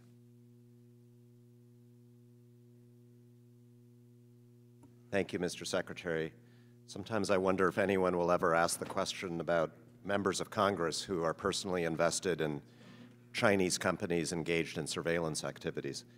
Let me, with that side comment, call on Representative Andy Levin of Michigan. Thanks so much, Mr. Chairman. And Mr. Secretary, thank you so much for your tremendous work on Ukraine and so many other fronts. I'm going to get back to talking about the actual policy of the State Department and the budget. The president's budget calls for $275 million in support for Haiti, which is 46% more than last year's request, including funding to strengthen the capacity of the Haitian National Police, combating corruption, and strengthening the capacity of civil society. But as someone who's closely observed Haiti for 40 years, my concern is that these investments will do little to change the reality on the ground for the Haitian people if we're not seriously invested in supporting their aspirations for a real democratic transition. The biggest obstacle to this, in my view, is the entrenchment of U.S. support for the de facto regime of Prime Minister Ariel Henry and the corruption and gangsterization his rule represents. Further, it seems to me that U.S. support is disincentivizing Henry from participating in good faith negotiations towards a transitional government. Do you believe the assistance I mentioned will create sustainable change and development in Haiti if the de facto prime minister has credible links with criminal gangs and corrupt actors, and the Haitian National Police has been credibly accused of violence, such as the latest incident of firing at protesters who were demanding higher wages? And does the State Department believe its support for Henri is making political dialogue among Haitian actors more likely somehow? Congressman, thank you. Thank you for your focus on this issue and for raising it. Let me say first that we have deep concern about the security situation writ large in Haiti, the lack of a political accord for elections, gang violence, kidnappings, homicides on the rise despite efforts being made by the Haitian National Police that we're supporting. We are working with a large number of allies, with the Organization of American States, to address these issues, to press for more resources, for example, for the police, to try to deal with the gang violence. When it comes to the political situation, we are not taking sides in the political dialogue. We're working with the government that's in place on an inclusive Haitian-led process toward elections. That's the goal, and that's what we're supporting. Well, can I respectively submit, we have taken sides. It was the U.S. that said that Henri should be there. And we basically are the reason he's in power. And I'd love it if you would be open to having a dialogue about supporting the unbelievably robust and broad agreement in Haitian civil society, something I consider historic, sir. I've never seen anything like it in the post-Duvalier era. And yet we say it's one among contending views. And, I'd love to have a further dialogue with you about this, because I really think we're not on the right road here. I'd welcome pursuing that. Okay, thanks. Let me then turn to another important country, Colombia. There were reports of a massacre of civilians in Putumayo, Colombia, by security forces that received U.S. security assistance, and this is very concerning.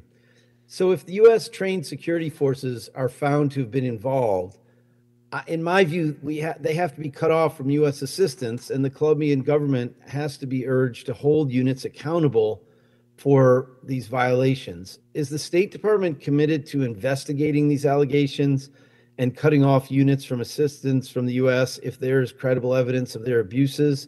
And how will the State Department adjust future U.S. security assistance to Colombia given these allegations? As you know, there's a long history of this kind of problems there. We take this very seriously, and of course, we'll look into any allegations. We're very serious about the Leahy vetting process that we have committed resources to, again, in our budget to make sure that we have the means to always carry those forward. And if they're credible allegations, we will look into them. And if we find that the allegations have substance, we'll take action. All right. Well, I look forward to seeing the results of your investigation. I appreciate that very, very much. I appreciate your commitment to human rights. Let me turn to climate change quickly. I'm glad to see that the president's request prioritizes addressing the climate crisis and proposes an integrated approach to tackling its effects across our foreign assistance. I think the scale of the climate crisis demands a massive U.S. response, both to demonstrate our potential to lead in the region and compete with other actors like China, but also to signal our resolve to addressing the legacy of U.S. emissions. One region that seems ripe for U.S. investments is the Northern Triangle, where we're trying to deal with migration issues anyway, and where we know the effects of climate change are contributing to that migration and insecurity. And so my question is, how does proposed assistance for the Northern Triangle integrate climate concerns, and what are the State Department's priorities for that region? Well, thank you. And first, let me just say more broadly, because I very much agree with you, the budget in total provides $11 billion, in fact, a little bit more than $11 billion, to help countries implement targets, but also to help them adapt and to build resilience. And this is very critical in our own hemisphere, including in the Northern Triangle. We've engaged with many of these countries at COP26 and before that and since then. And so these resources, if approved by Congress, will go a long way to helping countries do this, including the Northern Triangle countries. At the same time, as we're looking at making infrastructure investments and bringing others together, including using the Development Finance Corporation working through the program that the President established at the G7 that we've been calling Build Back Better World. One of the focuses of that program is to support projects that strengthen infrastructure, but do it in a way that also addresses climate change challenges, and that too can be a focus of the work that we're doing. Finally, I'd say that there are many other things that we're doing, of course, in the Northern Triangle countries, partly to deal with migration challenges, but part of dealing with migration challenges is making sure that we get at the root causes of what it is that is causing people to give up everything they know and leave their countries and try to come to the United States or go elsewhere in the hemisphere. And a big part of that, of course, is trying to create greater economic opportunity for them. We've been working on that, and these kinds of investments that are made to create economic opportunity can also have a lens on them that looks at energy, climate, infrastructure in ways that advance both agendas. Precisely. You know, excuse me, as I yield back, I just imagine if we helped the Northern Triangle countries leapfrog straight to renewable energy generation and electricity for everybody, it would do so much to transform the root causes of migration, as you say. I don't know who I'm yielding back to, but whoever it is. The chair recognizes Representative Issa of California. Thank you, Mr. Chairman. Secretary, good to see you again. I wish we were seeing each other at a better time. The world is clearly in chaos. I don't mean to be glib, but one of the series of questions that I'll have today, really any part of the questions related to JCPOA really will, by definition, include Russia. So, trying not to be too cynical, how are those maneuvers in Belarus going with the Russian military? Have they accidentally strayed into Ukraine?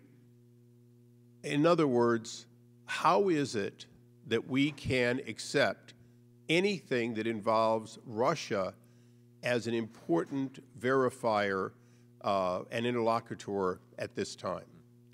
No, I appreciate the question. And when it comes, for example, to the JCPOA, this is not and Russia's participation in that, along with China, along with the European Union, along with the United Kingdom, Germany, and France.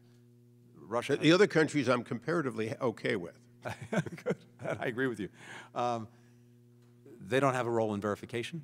In the agreement that we pulled out of, had Iran been found to be in violation of the agreement, under the terms of the agreement, the United States, together with the European Union and our European partners, had the rights under that agreement, without Russia or without China, to hold Iran to account. Any agreement that we might conclude would have the same thing. Well, to that end, the State Department has just published a report that's titled Arms Control, Nonproliferation, the Disarmament Agreements and Commitments. The report states that the United States has concluded that serious concerns remain outstanding regarding possible undeclared nuclear material and activities in Iran as of the end of the reporting period. I read that pretty straightforward. Iran cheated. Iran has, as we speak, unreported nuclear materials, correct? Here's what Iran has, Congressman, as we speak. Iran has a nuclear program that is galloping forward as a result of us pulling out of the nuclear agreement. Under the nuclear agreement, Iran had a breakout time of about... I know we pulled out of the nuclear agreement, but Europe didn't, correct? Europe did not, but Iran... Iran was bound by an agreement with Europe, and Iran had at that time undeclared materials, has it as of right now, correct? The IAEA has been investigating and looking at any aspects of Iran's nuclear program that remain in question. We fully support those efforts, and they are separate and apart from any nuclear agreement. Have you, as of today, have you clarified where those nuclear materials are located in Iran? The IAEA has identified places that they'd like to look at. They want to look at, and part of the result of the agreement in the first place was Iran taking on the additional protocol, which enhances inspection rights, including for the IAEA. And I would also note that the inspections regime under the agreement was the most intrusive inspections regime of any arms control agreement ever adapted, which gave us great visibility into what Iran was doing. Okay. Yeah. Mr. Secretary, the last agreement was not brought to Congress under the treaty requirements. Will you commit to bring this one as a treaty? Congressman, we will commit to following the law, including INARA. Okay, so it's fair to say you're not going to bring this for ratification as a treaty. Again, we'll follow the law. INARA has requirements. We'll meet whatever requirements INARA has. This is the law that yeah, no, I understand. The reason I ask is the American people really don't know every acronym. They do understand that Senate ratifies treaties and that under that law, there will not be a Senate ratified treaty. The vast majority of multilateral agreements in the arms control and non-proliferation space are not codified as treaties. It actually gives us much greater flexibility if there is any kind of cheating or reneging on those agreements if they're not. Pursuant to the renewal of this JCPOA, one of the portions of it would be that Russia would receive a $10 billion contract to produce a nuclear facility, basically. Will you commit that Russia will have no part and you will not lift any sanctions against Iran or Russia until the Ukrainian conflict has been satisfactorily resolved? In other words, this agreement would give Russia $10 billion from an Iran that has access to the money to give them. Will you commit not to do that, for that not to take effect until after a satisfactory resolution for the people of Ukraine? Any actions that Russia would be called upon to take pursuant to the agreement would not be in contravention of the sanctions that are being imposed on Russia. Well, but those particular $10 billion, I can't say whether they're covered. I know, I just need a second to finish as the previous one did. I just want to know, would this be under those sanctions in your opinion? And we, of course, will make sure that lawyers look at everything, but the actions that Russia would take pursuant to the agreement, if there's a return to the agreement, would not be in contravention of the sanctions imposed on Russia for its actions in Ukraine. Thank you. Thank you, Mr. Chairman. Thank you. The chair now calls on Representative Vargas for 5 minutes. Thank you very much, Mr. Chair. Mr. Secretary, thank you very much for being here. We appreciate it. I do want to congratulate you because I do think that our standing with our allies and our friends around the world is very high now, not only because of what you've done and with the President, but I'd also throw in Secretary Austin. I don't think he's been mentioned here enough. I think he's done an outstanding job. So I want to congratulate you. I have a very quick question and then a series of questions. The quick question is, I represent the area of San Diego, and we've had a number of Ukrainians that have been able to come through Tijuana to San Diego, and we've done everything we could to receive them. And I think that the federal authorities have done a pretty good job. But now, since you've changed the rules, which is good, and we're all in favor of that, there are some people that are stuck now in Tijuana, Ukrainians that flew to Mexico City and are now in Tijuana. What can you do to help these poor people make sure that they can reunite with their families in the United States? A couple of things on that, Congressman, and thank you for flagging it. First, yes, we have had a number of Ukrainians who've come through Latin America into the United States. They've been paroled in for the most part. The overwhelming majority of Ukrainians who've had to flee the country are, of course, in Europe. They are mostly intent on remaining close by because they want to go home.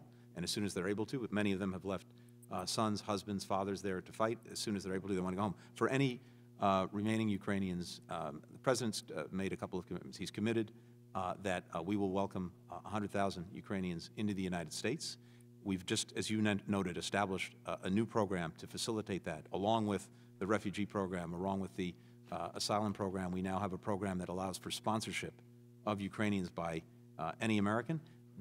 Ukrainians can apply for that from any of our embassies in Europe and around the world. If there are any remaining individuals in this situation, of course, we'll make sure that we're working to address that. Oh, okay. Those are the ones I'm concerned about. Now, I don't normally agree with my good friend, Mr. Issa, but I do agree with him on this JCPOA. I have great concerns, and one of the things that you just said concerns me significantly, and that is that Iran is now galloping towards a nuclear bomb or a nuclear program. Let me be specific. Yeah, please do. Toward having the capacity to produce fissile material on short notice for a nuclear weapon. The agreement put that ability to break out, in other words, to produce fissile material weapon at beyond 1 year. As a result of the actions that they've taken since we pulled out of the agreement, that breakout time, as we call it, is down to a matter of weeks. That's right. what I meant. And that's very concerning, of course, to all of us. Now, the JCPOA was very concerning to me, and I did not support it because of the timelines. They weren't permanent restrictions. Things rolled off. Now that we're negotiating them again, you say that it's going to be stronger and better. Could you give us some information on where this is and what that means? What we inherited was a failure to actually curb Iran's nuclear program, a failure to curb its malicious activities throughout the region. As I noted, while the agreement itself put the nuclear program in a box and pushed the breakout time to beyond a year, in the absence of that agreement, Iran has taken steps to cut that breakout time down to a matter of weeks. At the same time, despite the maximum pressure being exerted against Iran, which we were told would cause them to curb their malicious activities in the region, we've seen them accelerate.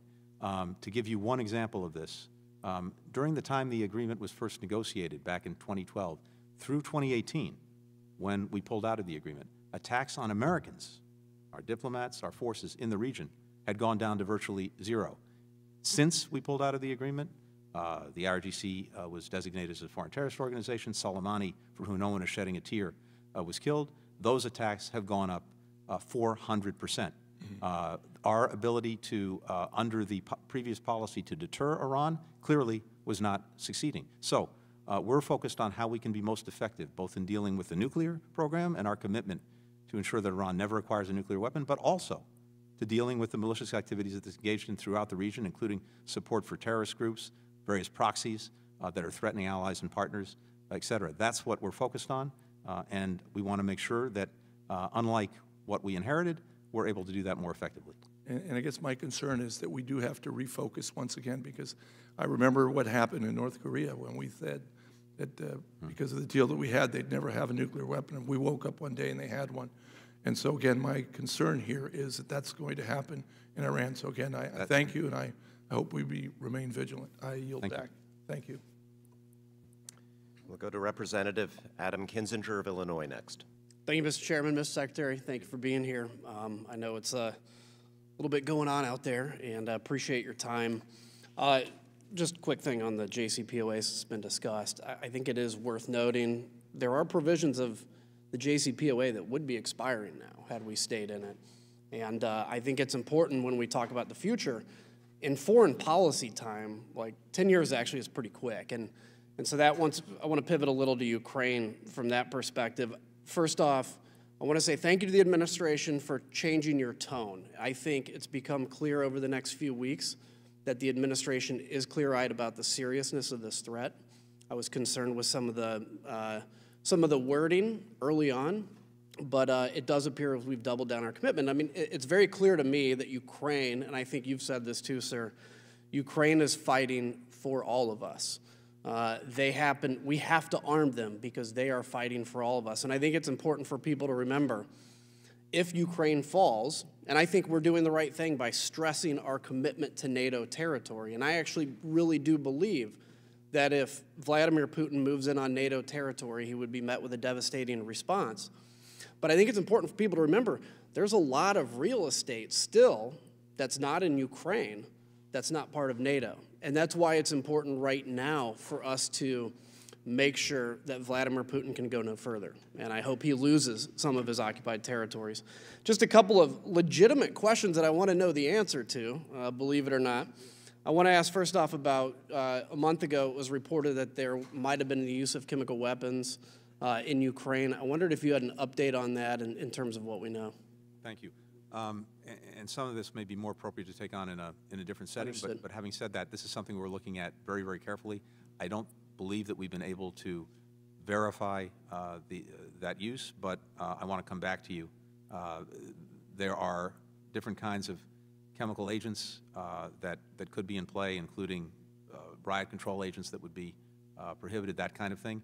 But in terms of the use of a chemical weapon, I think what I can say here is that we've not yet verified the use, but it's something that we're very, very much focused on. Thank you. Next question is the use of, for American aid, to the extent we can answer this in this setting, what is the prohibition? What is the reason for not basically flying American aid directly into Ukraine versus through proxies? Is it an international law issue? Is it a safety issue? Is it infrastructure? I'm curious if you can answer that. I think first the most important thing is the aid is getting in, Right. getting in record time. It used to be, for example, under presidential drawdowns, it would often be weeks between the time the president made a drawdown decision and the aid got into the hands of those who needed it. I was just there, as you know, including at the staging site for where some of this aid is getting in, and it's down to, in some cases, 72 hours. That's how rapidly it's getting in. So I don't think we have an issue right now with the assistance not only being provided, but actually getting to where it needs to get. Once it gets to the border and it's handed over to the Ukrainians, they're the ones, of course, who are getting it where it needs to go. They know this a lot better than we do, and they've been extremely effective in making sure that these supplies could get where it needs to get. And let me ask you about the Air Force side of things. I believe one of the programs we used to do through the Air National Guard, I'm a member of the Air National Guard, we would pair with Ukrainian Air Force, we'd do fake fights, train each other, we'd train them to fly. Has there been any consideration to restoring those programs, bringing Ukrainian pilots potentially to American Air Force bases to learn to fly? Because, I mean, yes, it takes a long time to train a pilot, it does, because we're so good, but it takes a long time to train a pilot, but there's no time like now to start, so I wanted to ask you about that. I agree with the general proposition, and indeed we are moving forward on training, because here's one of the challenges.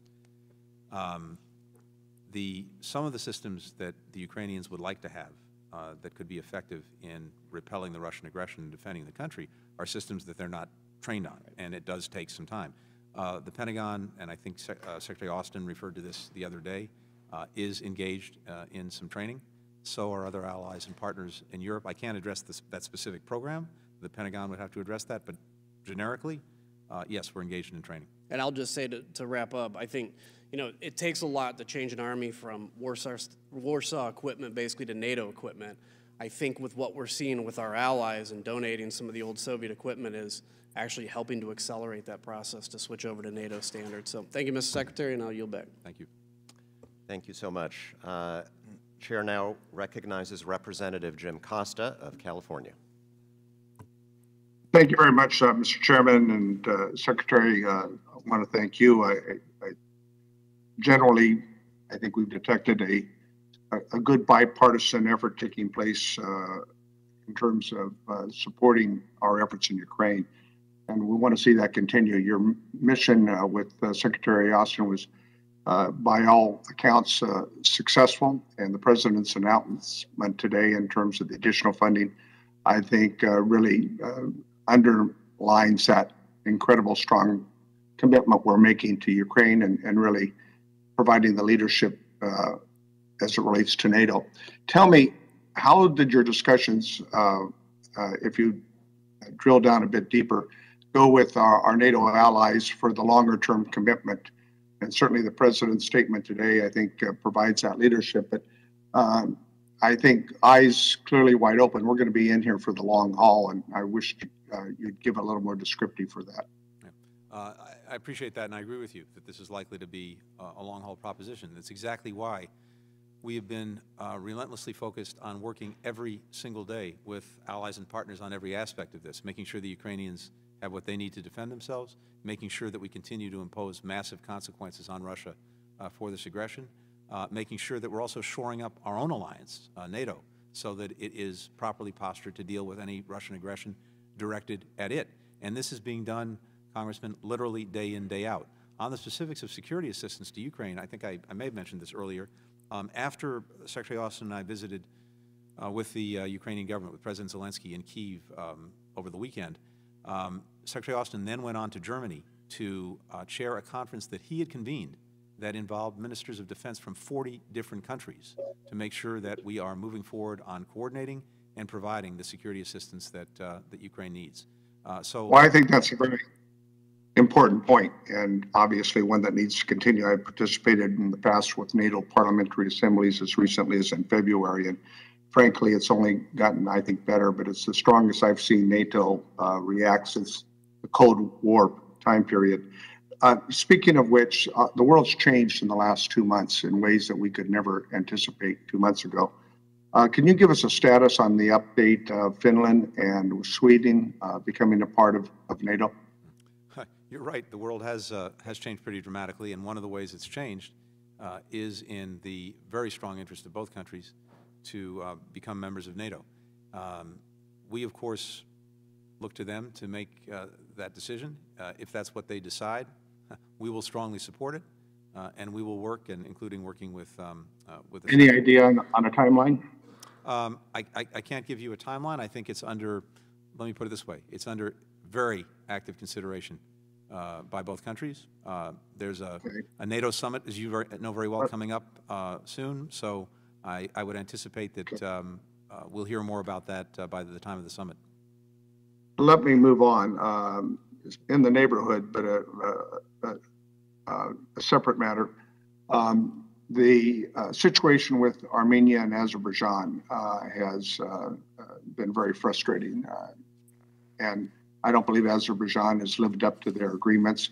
And certainly we've learned a lot of things in the last 2 months, but Russia clearly is not good at keeping their word with the war criminal who is heading the country today. What can we expect for additional support for Armenia and trying to hold Azerbaijan to the commitments they made in the truce settlement? Yeah.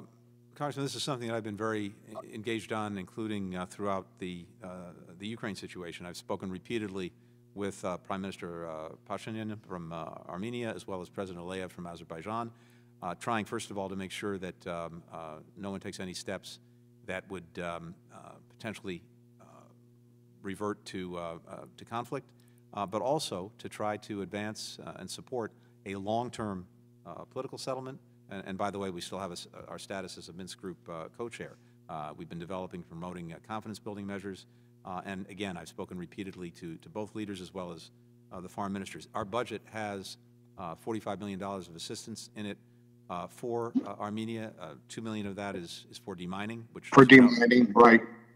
And we need to do more. And we're happy to work with you on all of that.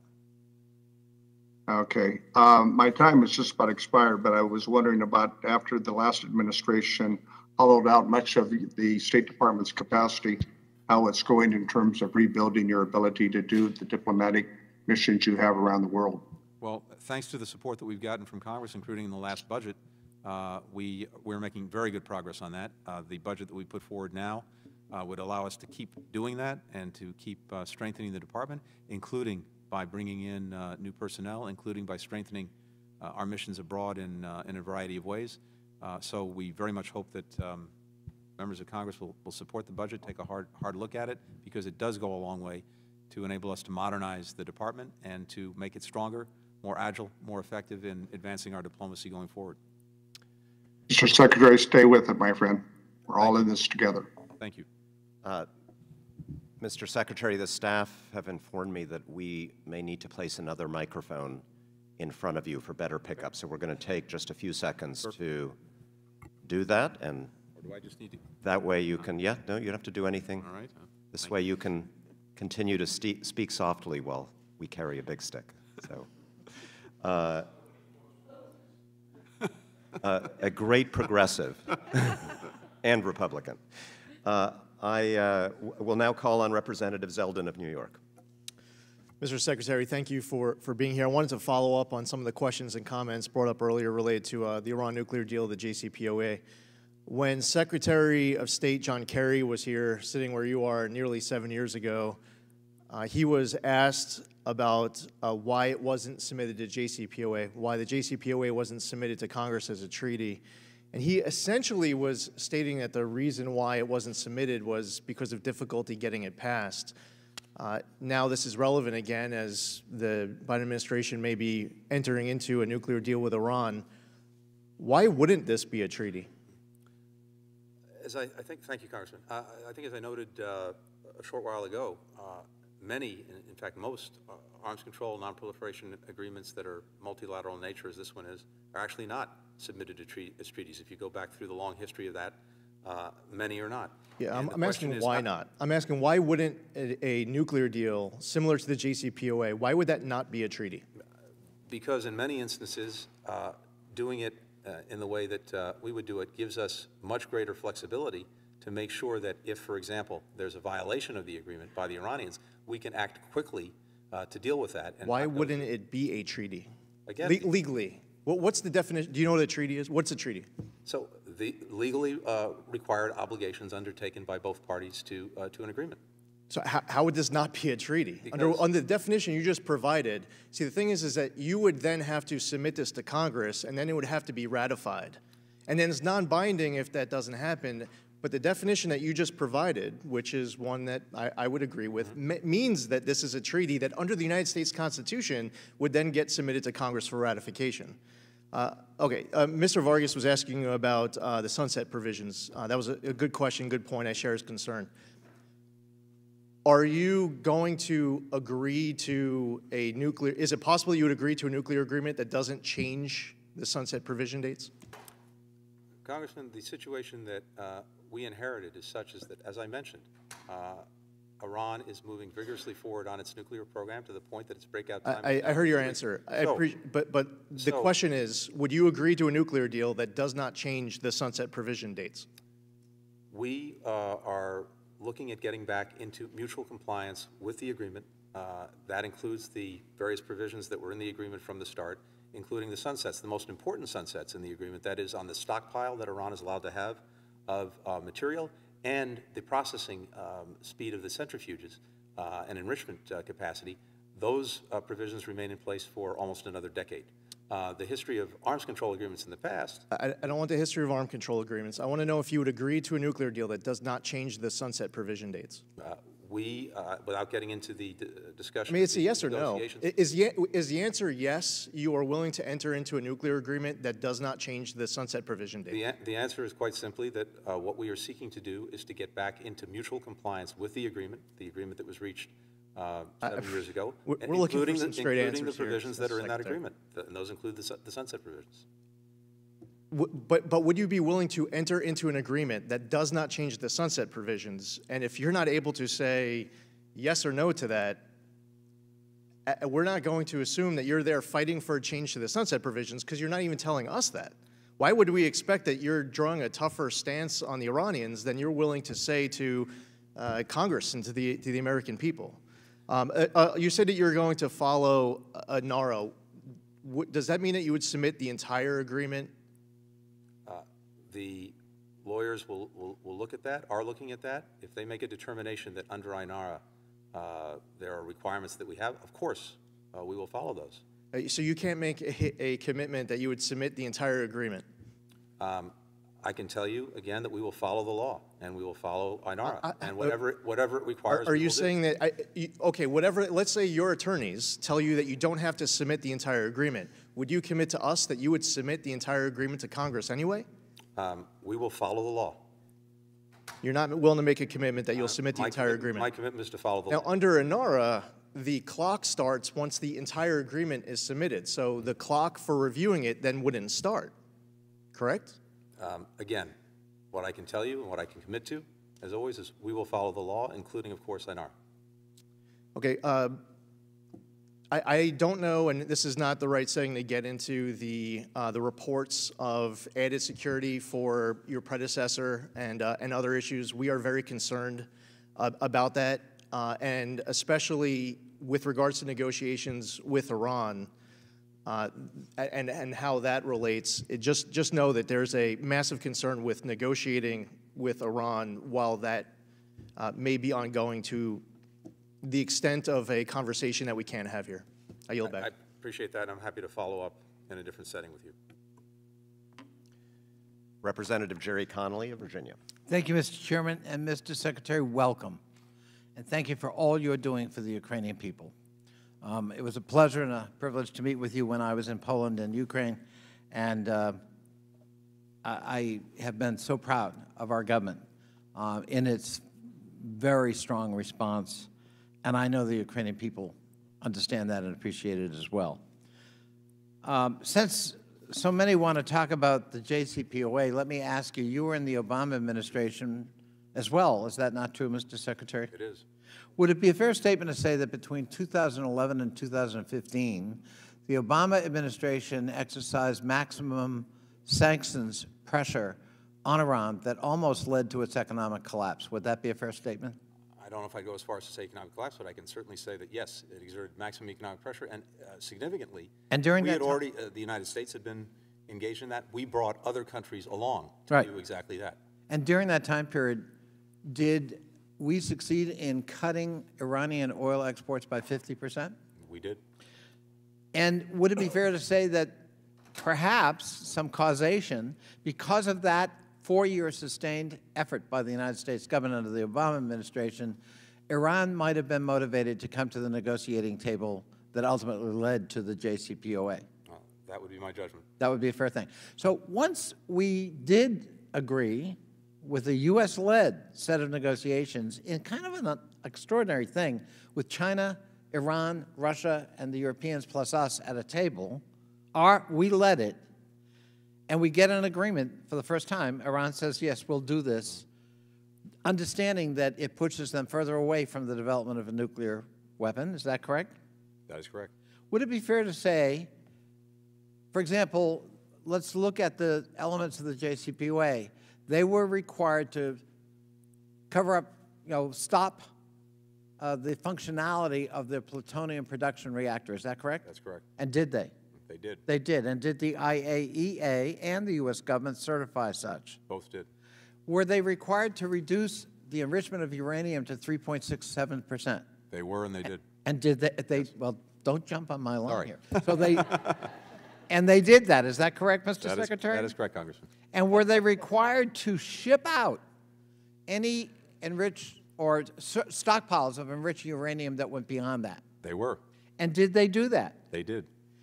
Did they allow inspections, including unannounced inspections of facilities that the monitoring group felt they needed to inspect? They did.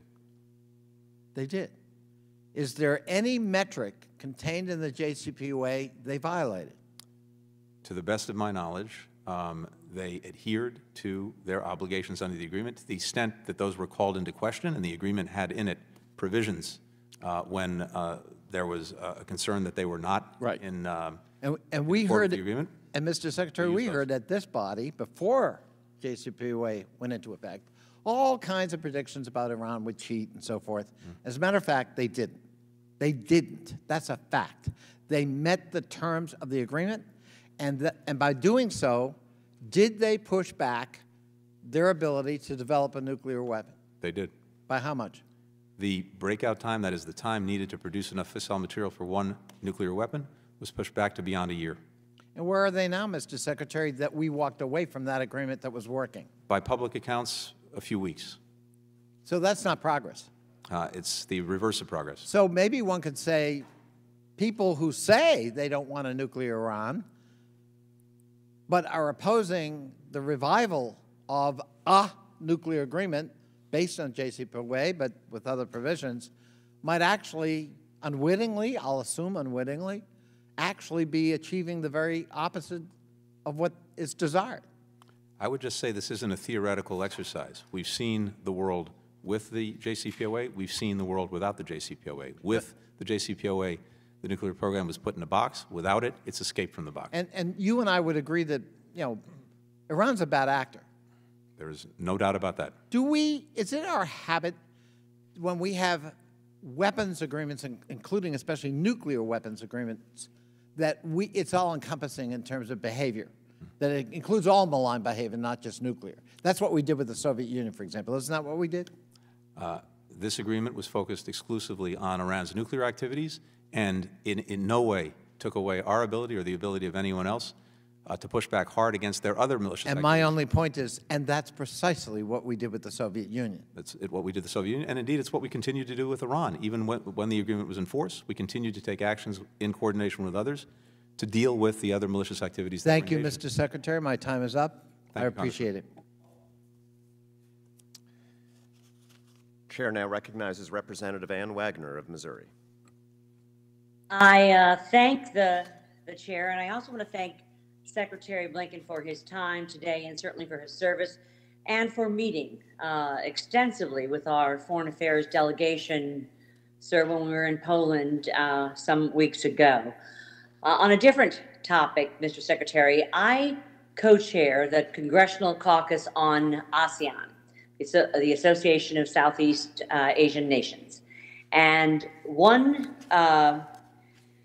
fear I have heard time and again from Southeast Asian leaders is that the United States is ceding the Indo-Pacific to China. Our partners are desperate for the United States to demonstrate strength and leadership in the region, and they are deeply concerned that without robust U.S. engagement, Indo-Pacific countries will grow ever more reliant on the People's Republic of China. My Southeast Asia Strategy Act, which is now law, will send an unmistakable message of American resolve and leadership to the region. In the meantime, we have an opportunity to make our case that we must remain the region's partner of choice, and I hope that the U.S.-led Indo-Pacific Economic Framework announced this past October will serve as a roadmap for the future of a free and open Indo-Pacific region. I worry, however, that the administration is letting this moment slip away by refusing to offer our partners transparency and, frankly, candor regarding who and what will be included in the framework. Mr. Secretary, I am particularly concerned that Taiwan is being shut out of the Indo-Pacific Economic Framework. Even though the administration may try to kind of hide this by never formally closing the door, so to speak, to participation, Taiwan's offer to become a full member is not being accepted. When our country's top trade negotiators met last week, this was Taiwan's #1 and top request. But the Biden administration did not allow Taiwan to join the framework. This policy is self-defeating and dangerous, frankly. Taiwan was our 8th largest trading partner last year and one of our largest, certainly, in Asia. President Tsai's administration has even changed Taiwan's domestic law in hopes of starting free trade negotiations, which the administration is also refusing. As a rule of law democracy and a top global trading partner, Taiwan should be certainly a top priority for the framework. But instead, this administration is marginalizing Taiwan and showing the Chinese Communist Party that the United States is deterred from working with a critical partner. Can you explain, Mr. Secretary, how the administration arrived at this policy? Because it truly does not make any sense. Thank you. First, let me just say it was great to be with you in Poland, and very important that you were there with other colleagues. On this question of the Indo-Pacific Economic Framework, there is no such policy in the extent that this agreement is going to be open, it's going to be inclusive, and we're just in the process of launching it, including beginning conversations with a number of countries as potential partners, and there is nothing that is closing the door on anyone, including Taiwan. And we're just getting this off the ground. It has a number of important, I think, opportunities that will bring us together and assert our economic leadership in the region, trade facilitation, working on standards for the digital economy and technology, supply chain resilience, infrastructure investments, worker standards, et cetera. So we're just at the starting point, and again, it's going to be open, it's going to be inclusive, and I imagine we're going to be engaging virtually every country in the region. Well, I'm very glad to hear that, and I certainly I hope that we can send something more reaffirming to our Taiwanese partners, given their trade status and our relationship there. It is certainly their top request, and something that I am deeply involved and concerned about, and hearing from other leaders in the Indo-Pacific that they have real concerns about this. So I hope we can work together on it. Let me too, in my brief amount of time, I'll just say that I am concerned about this disastrous Iran nuclear deal also. Mr. Secretary, I think it is a deeply flawed agreement and certainly a windfall for the world's top supporter of state-sponsored terrorism. So I hope that I can submit some of these questions, especially vis-a-vis Iranian oil today and some of the sanctions that are not being enforced for the record, and see if I can get some response from you and your team. I'd be grateful. Certainly. The chair recognizes Representative Deutsche, Florida. Thank you, Mr. Chairman. Mr. Secretary, nice to see you. Thank you for being here. Thank you for your service. Thank you for you and the administration's leadership, especially on standing up to Russia's illegal invasion of Ukraine. It's that unjust and illegal invasion that has dramatically shifted the international landscape. With our allies and partners around the world, we have coalesced in opposition to Russia's aggression in support of the people of Ukraine. We've implemented unprecedented sanctions packages against Russia, increased the supply of weapons to the courageous and resilient fighters in Ukraine. And while many were surprised Putin went ahead with the invasion, we shouldn't have been. His desire to force Ukraine under Russian control, spread counterfactual narratives, and delegitimize Ukrainian history and culture is longstanding. His consistent and public declaration of this desire has now resulted in another land war in Europe, with a nuclear power in Russia attempting to impose its will against the people of Ukraine in response to their desire for democracy, rule of law, alignment with the West. Unfortunately, Mr. Secretary, I feel that we're witnessing a similar pattern with Iran, and I want to explain. Iran is the largest state sponsor of terrorism, regularly calls for the destruction of Israel, launched attacks against U.S. military forces and U.S. partners in the region, from Saudi Arabia to the UAE. It also takes Americans and other foreign nationals hostage, like my constituent Bob Levinson, as well as Imad Sharji, the Namazis, and others. Iran and the IRGC support terror groups in Syria and Lebanon and Gaza and Iraq and Yemen, just to name a few. The regime has made its intentions to destabilize the region and expand its empire clear since the Islamic Revolution of 1979. Its nuclear program now enriches to 60%, which, as the IAEA Director General has said, is done only by countries who are developing or intend to develop nuclear weapons.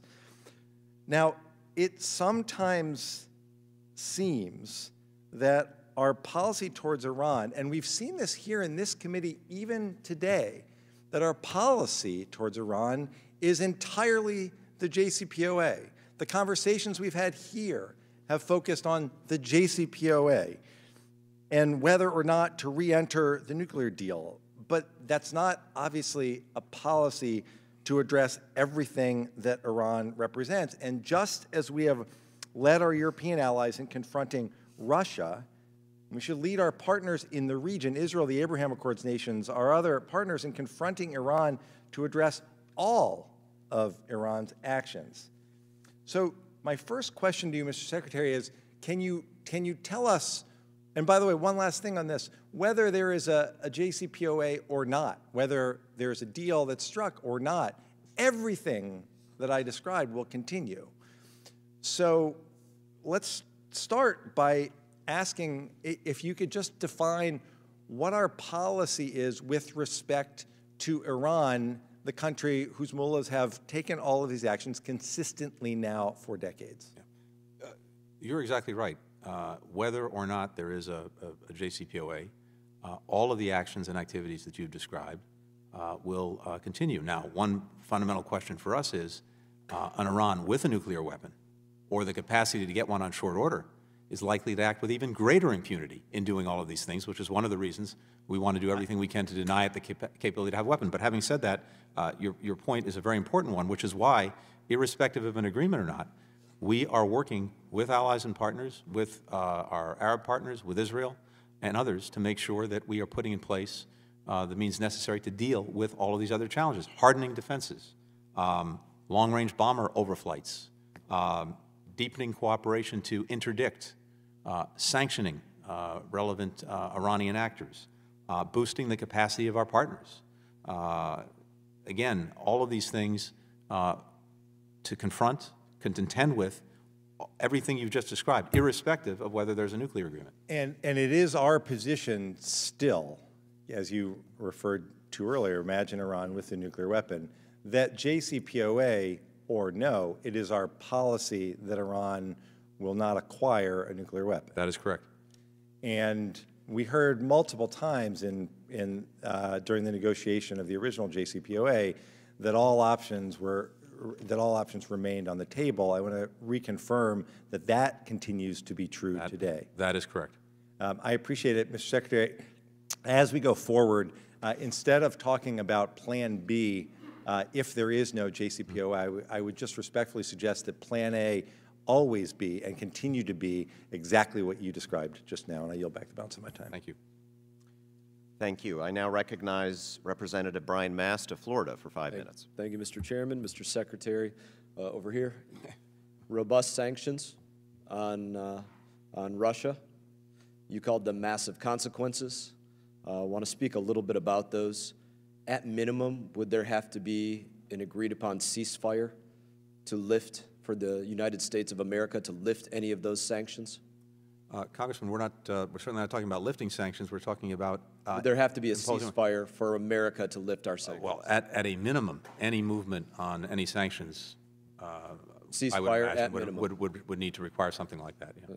Would they have to remove forces from Ukraine to lift any sanctions? Again, all of this. First and most important thing is we will support whatever it is the democratically elected government of Ukraine. These are our sanctions. America's sanctions, but they're in commerce, service. America's commerce with Russia, America's determination on who we are going to get energy from, everything else, decisions that affect Americans. So for America and our sanctions and our commerce resuming, does Russia have to be out of the Ukraine? Congressman, the Ukrainians that we are supporting in every way that we can, it's vital that they determine the actions that would be most effective. So you're saying Ukraine will determine No, I'm saying we want to hear from them. Their sanctions. We want to hear from them and allies and partners on what would be most effective and when. So we want to hear from them. They want to hear from us. We're the United States of America. Zelensky came to the United States of America, said we're the leader of freedom. We have to be the leader of peace. He addressed the House of Representatives, the Senate. So let's be America and lead. And as the Secretary of State, great honor. Do they have to have a ceasefire? Do they have to be out of Ukraine in order for the United States of America to regain commerce, any type of commerce, or lift sanctions? Again, what I'm not going to do is lay out or engage or negotiate in public on something that we will work in close coordination with the Ukrainians. I think what you mean is you won't answer clearly to the American people. This is our country. These are our sanctions. This is what we're doing. We are providing arms. We are doing cyber warfare. We are doing economic warfare. We are in a situation on the global stage where nobody can say there's 0% chance of nuclear war. That's a tough situation to be in. We're doing all of this. So answer to the Americans. No, we're doing all of this in service of ensuring that Ukraine remains sovereign, remains independent, and we are looking at what actions would be required to make sure that we can keep doing that, as well as making sure. We're doing stuff for Americans too. As well as making sure. We're doing it for Ukrainians. We're doing it for Americans as well. There's a lot that's going on that's hurting Americans. What's going on with energy, very specifically, that's an easy one to talk about. But let's go back to these. Does there have to be a war crime tribunal for Putin before we will lift any sanctions or allow for any commerce? There has to be accountability, and there will be accountability. War crime but again, tribunal? I'm not going to get into spelling out a roadmap of when or if sanctions would be lifted. We will determine that. That's sad that we won't lay out a roadmap for what has to happen. That's very weak negotiation. You negotiate from strength, not from weakness. Not in public, not at this time. Will they have to repay damages for everything that they've destroyed in their Ukraine?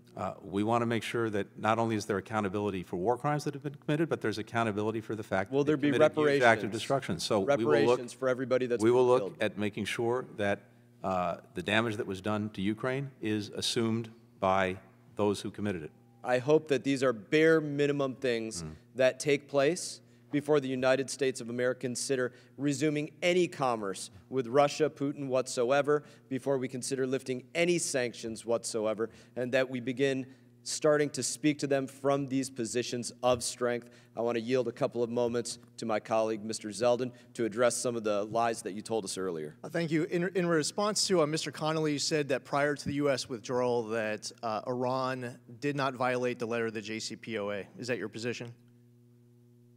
That prior, I'm sorry, can you repeat? Prior to the U.S. withdrawal from the Yes. JCPOA, that Iran did not violate the letter of the JCPOA. Is that your position? At various points, we had concerns that they were in violation. We brought that to the dispute resolution mechanism that was built into the agreement, and those Okay. concerns were resolved. So twice, IAEA found Iran in violation of heavy water. They found that they had assembled more IR-6s, that they had acquired more IR-8 rotor assemblies, that they attempted to acquire carbon fiber that they're not allowed to, all in violation of the letter of the JCPOA. Now, you all know this, but you come here anyway and you gaslight us. So we're forced to call you out on it. Next time you come here, please don't make believe like they haven't violated the letter of the JCPOA before. Gentleman's time has expired, and let me remind all members, tough questioning, challenging questioning is perfectly appropriate, but accusing the Secretary of State of lying is, in my view, a violation of the decorum that we have on a bipartisan basis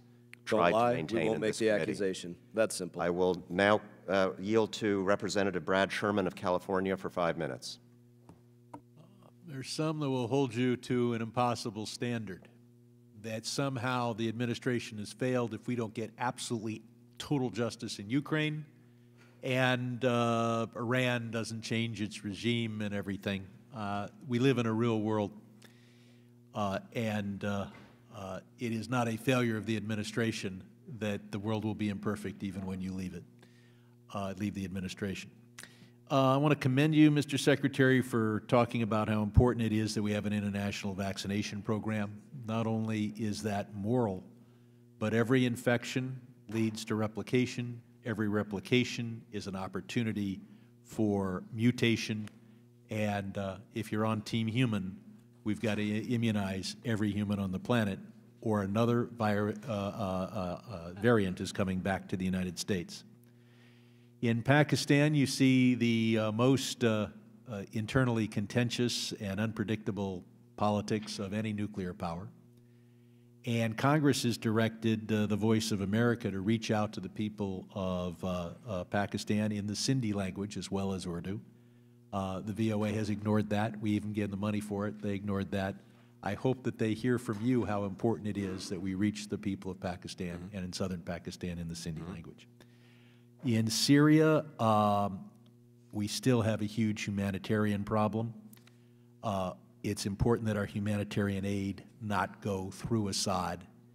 And as we have it in our interest to weaken Russia, we might want to take a look at those who are standing up to Assad, to Tehran, and to Russia in Syria. Some of us have been urging lethal weapons go to Ukraine for many, many years. We faced a lot of headwinds from the last administration. Thank you for what you're doing. The world focused us on Ukraine, but 500,000 people have died in Tigray. I commend you for your visit to Ukraine.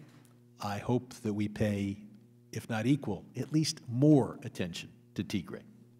The Ethiopian and Eritrean governments are using starvation as a weapon, and the World Food Program says that 90% of the people there need assistance.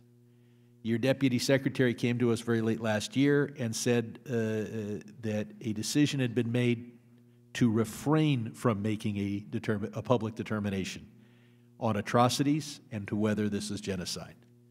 Do you want to, I mean, you got to call them as you see them. Can I count on the State Department for making a public determination? Are there gross human rights abuses, and is there genocide in Tigray? Thank you, Congressman, very much. First, there have clearly been atrocities committed by every party in Ethiopia. There's no doubt about that. In terms of an actual legal determination of what they are in their nature, we will make that determination. Thank you. We have provided substantial defense assistance to Israel. 43,000 rockets have been launched by Hamas and Islamic Jihad.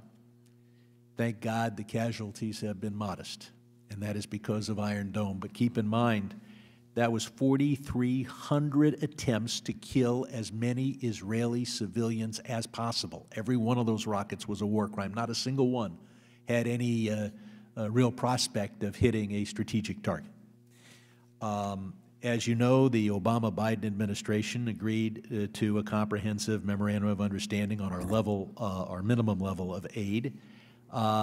You and President Biden have indicated opposition to imposing new political conditions or restrictions on this assistance. Do you continue to oppose new political restrictions on our defense assistance to Israel? We do.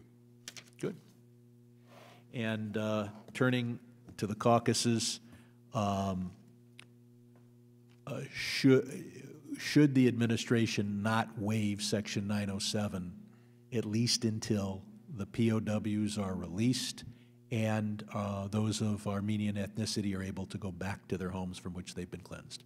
First, we're working very assiduously on any POWs. This is something that I've engaged the most senior leadership in Azerbaijan on. Second, 907 is, as it is annually, under review, and as soon as we have the results of that review, obviously we'll make those known to you.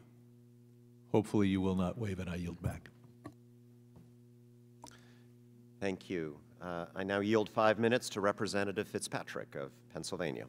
Thank you. Thank you, Mr. Secretary, for being here. Before I get to Ukraine, and if this question has already been posed, I apologize, but CNN reported yesterday that over $7 billion in military equipment was left behind in Afghanistan to include aircraft, which is literally twice the amount of defensive equipment that we just authorized for Ukraine a few weeks back. I just want to give you an opportunity to comment on that. I haven't seen that specific report, but you're correct. Over 20 years, a huge amount of military equipment was provided to the Afghan security forces, which unfortunately, as we know, collapsed in extremis. And much of that equipment, 20 years later, remained, and in turn, much of that equipment was taken by the Taliban. So I don't know about the specific report, but that certainly sounds possible. If you could take that for the record and get a response to it. Yes, I will. That'd be great. Back to Ukraine.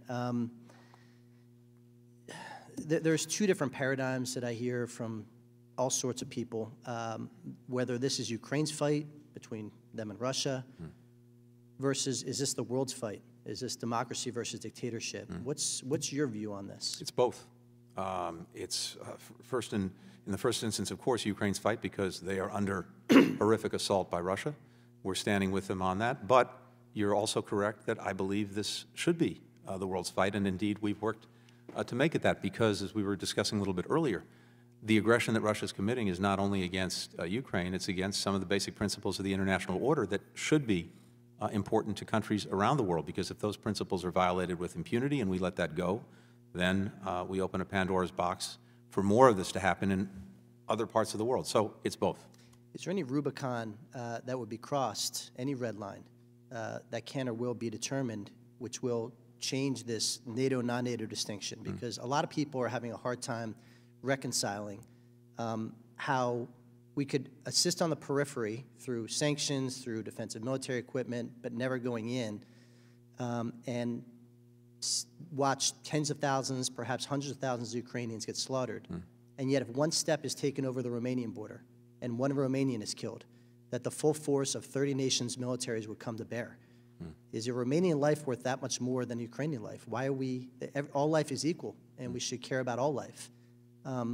Why the cliff effect of this NATO, non-NATO distinction? Because yes, the NATO addresses the legal obligations we have under Article 5, but there's a second prong to this analysis. What's our moral obligation? It's a good question and an important question. And as you note, we have an alliance with obligations and commitments with the NATO countries that includes Article 5. That does not hold for Ukraine and a number of other countries in Europe. And for that matter, it doesn't hold for other countries around the world. We are doing, through the security assistance we're providing, the economic support we're giving, the humanitarian aid we're making available, we are going to extraordinary lengths to help the Ukrainian people deal with this aggression, deal with it effectively, and they have been. There's no doubt that, you're right, horrific death, destruction has happened and continues in southern eastern Ukraine, which is exactly why we are doubling down on everything that we can do to make sure that they have the means in their own hands to deal with this aggression. There are, of course, many places around the world. Congressman Sherman just referred, for example, to Ethiopia, where we're seeing horrific things happening. I could point to 20 or 30 different places. And the question for us in each instance is, what can we do, and what are we responsible for doing to try to deal with the situation? There's not a one-size-fits-all approach to this. And with regard to Ukraine, I think it's fair to say that we've taken exceptional steps in advance of and now during this aggression to help the Ukrainians defeat it. Surely you'd acknowledge this is a very unique situation. 3/4 of Ukrainian children have been displaced. They're having bombs dropped on their head, pediatric cancer hospitals being bombed, maternity wards being bombed, war crimes unlike we've ever seen in our lifetime. So yes, genocide occurs everywhere, and it's wrong everywhere, and we should help everywhere we can. This is a very unique circumstance, and I think it's important that the Ukrainians know that. And what I think is puzzling and concerning to so many of us in this body is this administration's seeming propensity to tell people what they're not going to do, signal to Vladimir Putin what we're not willing to do, taking options off the table. Even if that decision has been made internally, why telegraph that? It's also important to be clear about a few things. And first, I would say I think we've been extremely clear not only in what we've said, but in what we've actually done to make sure that the Ukrainians have in their hands the means to deal with and ultimately defeat this Russian aggression. And when I saw President Zelensky a few days ago with Secretary Austin, he expressed directly to me his deep appreciation for the support this Congress has given to Ukraine and for President Biden's leadership. And he said the United States was its #1 supporter around the world. And he said something akin to that publicly after the meeting. But again, I don't want to put words in his mouth. So it's very clear not what we're not doing, but what we are doing. And I think that's manifesting itself in Ukraine on the battlefield. My time's expired. I yield back. Thank you. Thank you. Chair recognizes Representative Bill Keating of Massachusetts. Thank you, Mr. Chairman. Mr. Secretary, thank you for your extraordinary work, and thank you for the work you've done in bringing home Trevor Reed. I've spoken with the Reed family. I know and have followed that very closely, and I know the extraordinary effort that went into that. I also want to thank you for the effort that you're giving with trying to bring home Paul Whelan, who's been illegally imprisoned for over 1,200 days, and will pledge to do anything I could do, and I'm not alone in Congress saying that, to try and bring him home as soon as possible. I was recently, and the other thing I want to thank you for, not only from the perspective as a member of Congress here in the U.S., but I don't think it's fully appreciated, just the extraordinary work at putting together the transit and holding together and moving forward the transatlantic coalition that we have in place. We would not be talking about a Ukraine victory. We would not be even talking about what we could do as a country if we acted alone. We know that we can't do it alone. But I just want to share with you the perspective which I have regularly with foreign leaders, European leaders in particular. Those are their comments. Those are their thoughts. And it's terrific to have them talk about a U.S. government and an effort from state, from defense, from so many different areas of our government that are stepping up at a time of crisis the world has never seen. One of the people I spoke with recently, I spoke to the ambassador from Poland, but also the mayor from Warsaw recently too. What they're doing there is nothing short of astounding either. They are just the absorption of school children. Just in several weeks, 20,000 children are now in school in Warsaw alone. Over 180,000 students from Ukraine are now in school in Poland right now. These are just extraordinary achievements. They are strained, and I know in the supplemental budgets we have given some funds, but with the plans for the long-term funding that we released today, will there be areas of assistance we can continue to give countries like Poland that are just doing these almost Herculean things to try and, at a time of great humanitarian need. I appreciate you pointing out. Let me just say, first of all, when it comes to Paul Whelan, I am determined that we bring him home as well. We are not letting up in that effort in the least. Second, with regard to Poland and other countries, we've seen extraordinary generosity by the Polish people, Moldovans we talked about earlier, others in taking in Ukrainian refugees, supporting them. Europe as a whole has done something remarkable in making sure that Ukrainians who wind up as refugees in Europe can be there for 2 years and get support that they need. But this is obviously placing a burden on other countries. So we have been ourselves working to provide appropriate assistance, including to alleviate some of the burden that these countries are facing, to help them provide humanitarian support to Ukrainians who need it, and that includes Poland. That's great. The other thing, we had a subcommittee hearing this morning dealing with Northern Ireland, the Good Friday Agreement, and the fragile nature of circumstances there. We had some extraordinary young people that testified, and there's great hope that change will occur through that generation as well. I spoke after that with the Minister of Foreign Affairs, Simon Coveney, and we were discussing a letter I led, the bipartisan letter to the State Department, calling for a special envoy for Northern Ireland so that we can become more involved. I'm very concerned with so many other things going on in the world, but there remains a real crisis brewing there, and the elections are coming just in the next few days in Northern Ireland, and we don't know the ramifications of what that might be. But could you give me an update on any progress with a special envoy? In short, I anticipate that we'll be moving forward soon on naming an envoy. Great, thank you. I yield back, Mr. Chairman. Thank you, and I'd just like to briefly note that we have a delegation of parliamentarians from Ukraine who just joined us. You can wave there, and of course, thank you.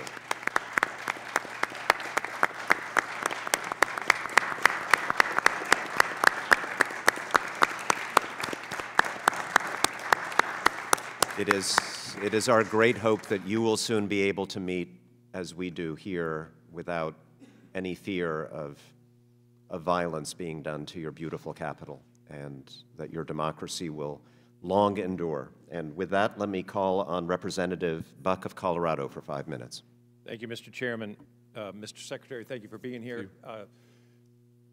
A little different concern. Want to move away from Ukraine for just a moment if we can. I am concerned about the fentanyl that is coming to this country that is largely manufactured in China. Yeah. Just a few statistics. Fiscal year 2021, Border Patrol seized 11,201 pounds of fentanyl at the southern border, which was more than double what they seized in fiscal year 2020 and 5 times what they seized in fiscal year 2019. To put that in perspective, the amount of fentanyl seized by Border Patrol in 2021 is enough to kill the entire U.S. population more than 7 times over. The leading cause of death in America of adults between the ages of 18 and 45 is fentanyl overdose. Recently in Colorado and Colorado Springs, we had 3 high school students die of fentanyl overdose, one actually collapsing in class from that use. It is terrible. I'm wondering if you have had conversations with Chinese leadership about the production of fentanyl and what those conversations, whether they are productive or not. In short, yes to the conversations. Productive remains to be seen. First of all, can I just applaud your leadership on trying to deal with the opioid crisis that we have in this country? And I very much share your concerns about this, and in particular share the concerns about fentanyl that is originating in China and is making its way into the United States, including through Mexico. So 2 things. We've been working on this in 3 ways. The President has raised this directly with President Xi Jinping of China.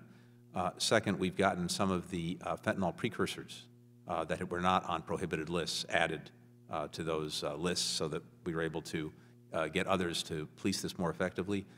Third, we're working with the Mexican government on seeing about it having the technology necessary to better detect efforts to smuggle fentanyl or precursors into the United States. We're working across all of those lines of effort, but to your point, it's very important that the Chinese government take action to do something effective about this, and it's something that we're on. My understanding, Mr. Secretary, is there is not much of a fentanyl problem in China. I believe that's correct. And the Chinese government, I think we would all agree, is an authoritarian regime and knows just about everything its citizens are doing. And if fentanyl is coming into this country from China, they probably know about it. And I don't want to propose a conspiracy theory, but I do ask whether you believe that this is a long-term strategy by an adversary to undermine this country and the youth in this country. Drugs tear at the fabric of our country, particularly younger people. And it would not surprise me if an adversary like China had a strategy to introduce drugs into this country knowing that it would sap our strength. I don't want to speculate about any strategies or not. All I can focus on is what's actually happening and what could be done about it, and there's no doubt in my mind that the Chinese government could act much more effectively in working to prevent the fentanyl from leaving China and getting eventually into the United States. And why wouldn't they? Good question. I'm asking. No, I don't. Again, nothing that I can speculate on. There may be economic motivations. There may be other motivations. They may claim that this is something that they can't deal with as effectively as we believe they can. All of those things are possible, but the bottom line is, like you, we want to see results, and we want to see concrete actions taken that result in fentanyl or precursors getting into the country. A country like Colombia will allow American DEA agents and others in to allow our military to help train. I know I've been to Guatemala. I have seen our military, our Navy SEALs working with their Marines. I am assuming that China isn't quite as open to our military being in their country assisting. I think that's a fair statement. And again, it just raises the issue of why not. I appreciate your efforts on this, and anything we can do in Congress to help, we would greatly like to do that. Thank you. Will the gentleman yield? Will the gentleman yield? Yes, I will. I just, Mr. Chairman, thanks. I just want to take a moment to both thank the gentleman from Colorado and thank the Secretary of State. This is, Ms. Buck is right, this is a crisis that affects every community in our country. And in the case of my nephew, who died of accidental fentanyl ingestion,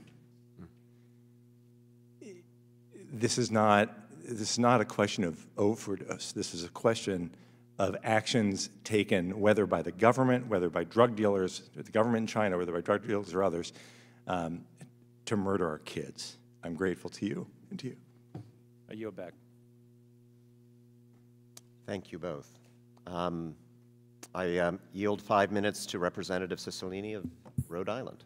Thank you, Mr. Chairman.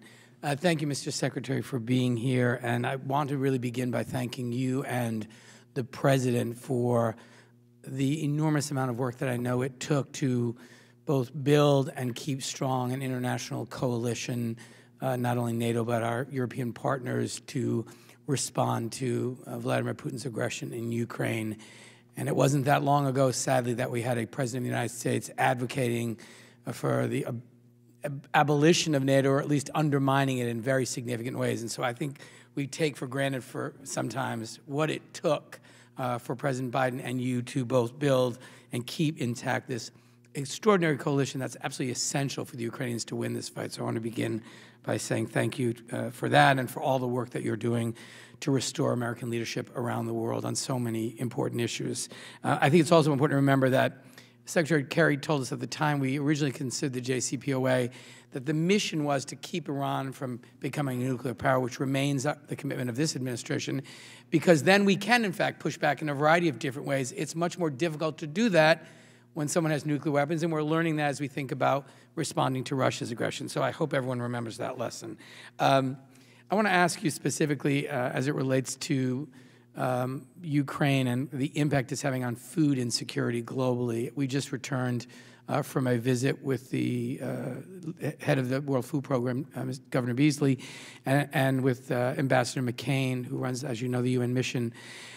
And, you know, the disruption of the supply chain is obviously a piece of it, but we also learned about the efforts that the Chinese are engaged in to kind of increase their efforts in responding to the food insecurity around the world. And so how is the State Department coordinating our food security efforts, the food security efforts of our allies, to help to be effective in responding to this crisis, but also to think about it as a way to counter the malign influence of China and others? And in particular, we learned about the failure of Gulf countries to play a meaningful role in responding to the food insecurity. I wonder kind of what's the status of those discussions. I very, very much appreciate you putting a spotlight on that and the work that you're doing on that, including with David Beasley, with Ambassador McCain. This is vitally important because one of the horrific consequences of the Russian aggression against Ukraine is an accentuation of what was already a significant food security challenge around the world. And we probably have an additional 40 million people as a result of the aggression and the inability, because of Russia, of the Ukrainians to export effectively the wheat that they're producing, blockades of the Black Sea ports, literally attacking farms and farmers. This has, of course, contributed to difficulty in countries getting wheat that they had contracted for. There's actually a huge amount that's been produced this year, but it can't get out of the country because of the Russian blockade, among other things. So we're seeing the effects literally around the world, as you know, and we're operating on a number of lines of effort to address this directly. First, let me just say that next month we're going to chair the Security Council at the United Nations. I'm putting the focus of our month-long presidency on food security and taking concrete steps to address it. We have a plan before Congress for dealing with feeding the future that includes $11 billion over 5 years to address this both in the immediate but also long-term. We're pressing countries to make contributions to the World Food Program, to the Food and Agriculture Organization, which are underfunded given the needs that they have now. We're urging countries that have stockpiles of food to release those stockpiles and also not to put in place export controls that restrict their ability to get food to where it's needed. The President has incentivized our own producers of fertilizer to produce more and get more out. We've done emergency assistance to a number of countries that most acutely need it for food security: Ethiopia, Kenya, Somalia, about $100 million over the last few weeks. So across all of these lines, we're trying to address the problem in the immediate, but also longer-term sustainability. Great, thank you, and we look forward to being sure we're doing our part in supporting those efforts in any way that we can. My final question, Mr. Secretary, is there was a letter that I led with 150 colleagues requesting an increase in funds which support LGBTQI rights around the world through the Global Fund and the European Democracy Resilience Initiative. As you know, LGBTQI people around the world are facing really unprecedented violence and repression, and I just hope that you will commit to streamlining democracy and human rights funding to include gender equity and empowerment and inclusive LGBTQI people, and support increased funding for this community, for our community, which is really in tremendous need. We do, and I welcome working with you on that. Thank you very much, Mr. Secretary. Gentleman's time has expired. I now recognize Representative Mark Green of Tennessee, who's the ranking member of the Subcommittee on the Western Hemisphere, Civilian Security, Migration, and International Economic Policy, for 5 minutes. Thank you, Mr. Chairman and Ranking Member, and I want to let the Secretary know that the nearshoring bill that your team reviewed has finally been dropped. So thank you for the input from Secretary Zuniga and the others, Deputy Secretary Zuniga, who helped with that. Also, thanks for being here today. I want to thank you, too, for, I think I understood correctly, we're going to send some State Department people back in to Ukraine. I think that's a good decision. I thought taking everyone out was a bad decision. I'll be completely honest with you. I remember from my study of history, the State Department stayed all through the bombing of London in World War II. Yet we kind of ran away on this one. We shouldn't have, and I'm glad to hear that you're moving folks back in. I want to jump back a few months to Afghanistan. You know where I am on this, and you know my criticisms of both your department and DOD and the administration. What I want to ask today is how many American citizens are still in Afghanistan? So let me say two things on that, Congressman. First of all, I appreciate the other points that you mentioned. There are, at present, 126, as of a few days ago, American citizens remaining, of whom 37 seek to leave, and that we are assisting. Since we left Afghanistan on August 31st, we've directly assisted the departure of, again, as of a few days ago, 636 American citizens and many LPRs as well. The 37, but y'all are working a plan to get the 37 back. That's out. correct. Okay, very good. Mr. Secretary, I assume, and I think it was talked about a little earlier, you're familiar with the company Rosatom or Rosatom? Mm-hmm. That's, yeah. So it looks like they're a state-owned enterprise for Russia, and it looks also that they will be the ones that build the $10 billion reactor for Iran. Is that correct? Under the Bouchier plan, yes, I believe that's correct. And my question to you is, how much sense does it make when we have these sanctions on on Russia to allow a state-owned enterprise of Russia to build a $10 billion nuclear reactor in Iran? So the trade-off is this. The reactor that they and others would take part in building would be a proliferation-resistant reactor, which means that whatever is produced by it or through it could not be effectively used to build a nuclear weapon or produce fissile material for a weapon. And that's a very important security concern for the United States. Can anybody else build that reactor? Well, I mean, why give the profits to the very guys we're trying to keep from funding a war in Ukraine?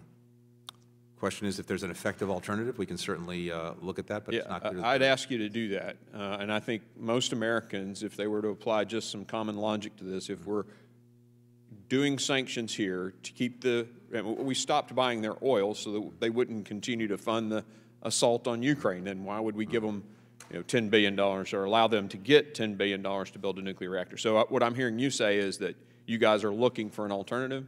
Is that correct? If there's an effective alternative, now, of course, it would require Iran to accept that alternative. So that's part of the equation as well. Okay.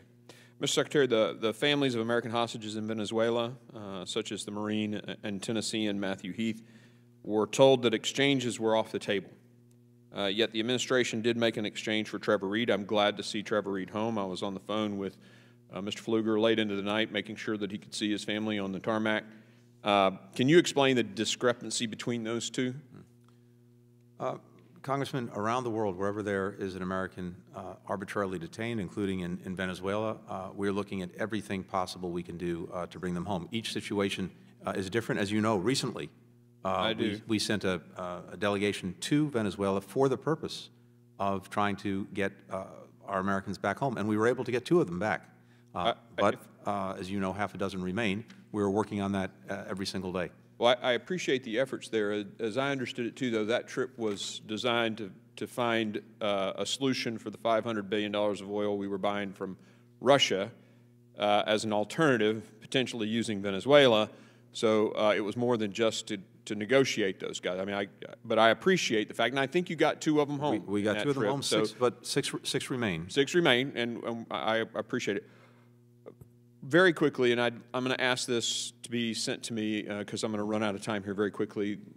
Leadership in Guatemala have told me that your department is putting pressure on them to pick a certain candidate for an attorney general.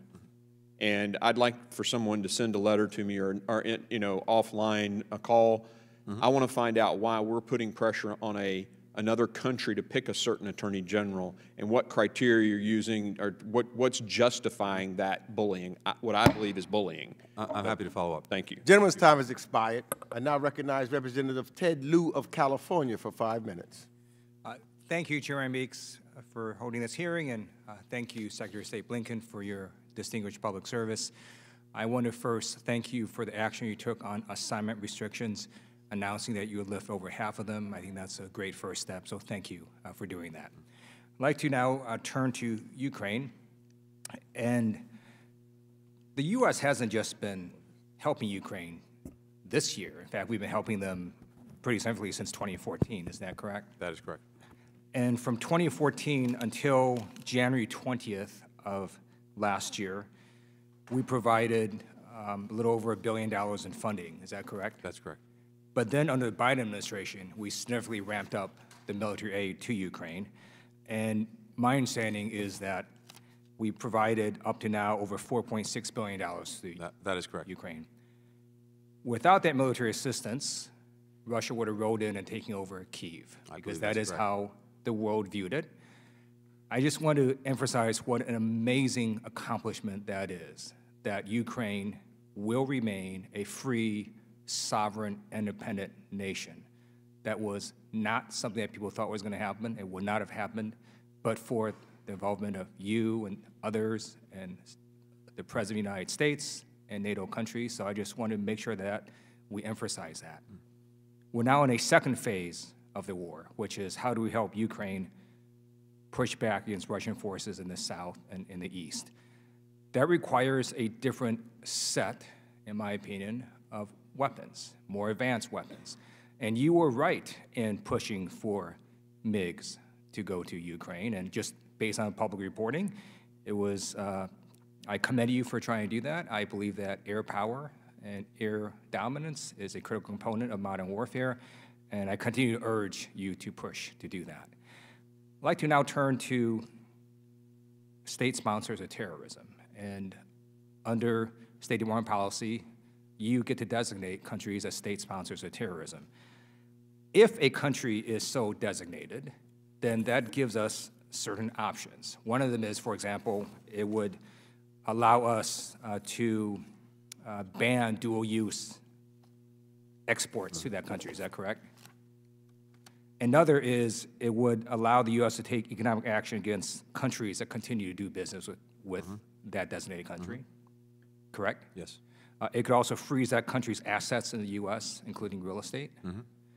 And it could cause the U.S. to veto efforts of that country to secure, for example, World Bank loans or other loans such as that. Yes. In order for you to designate that, you need 2 instances, at least, of that country sponsoring terrorism. So when we talk about Russia, it's true, right, that Russia provides sanctuary to a U.S. designated terrorist group known as the Russian Imperial Movement? Let me say this, Congressman. I appreciate the question and the issue. We have, as we speak,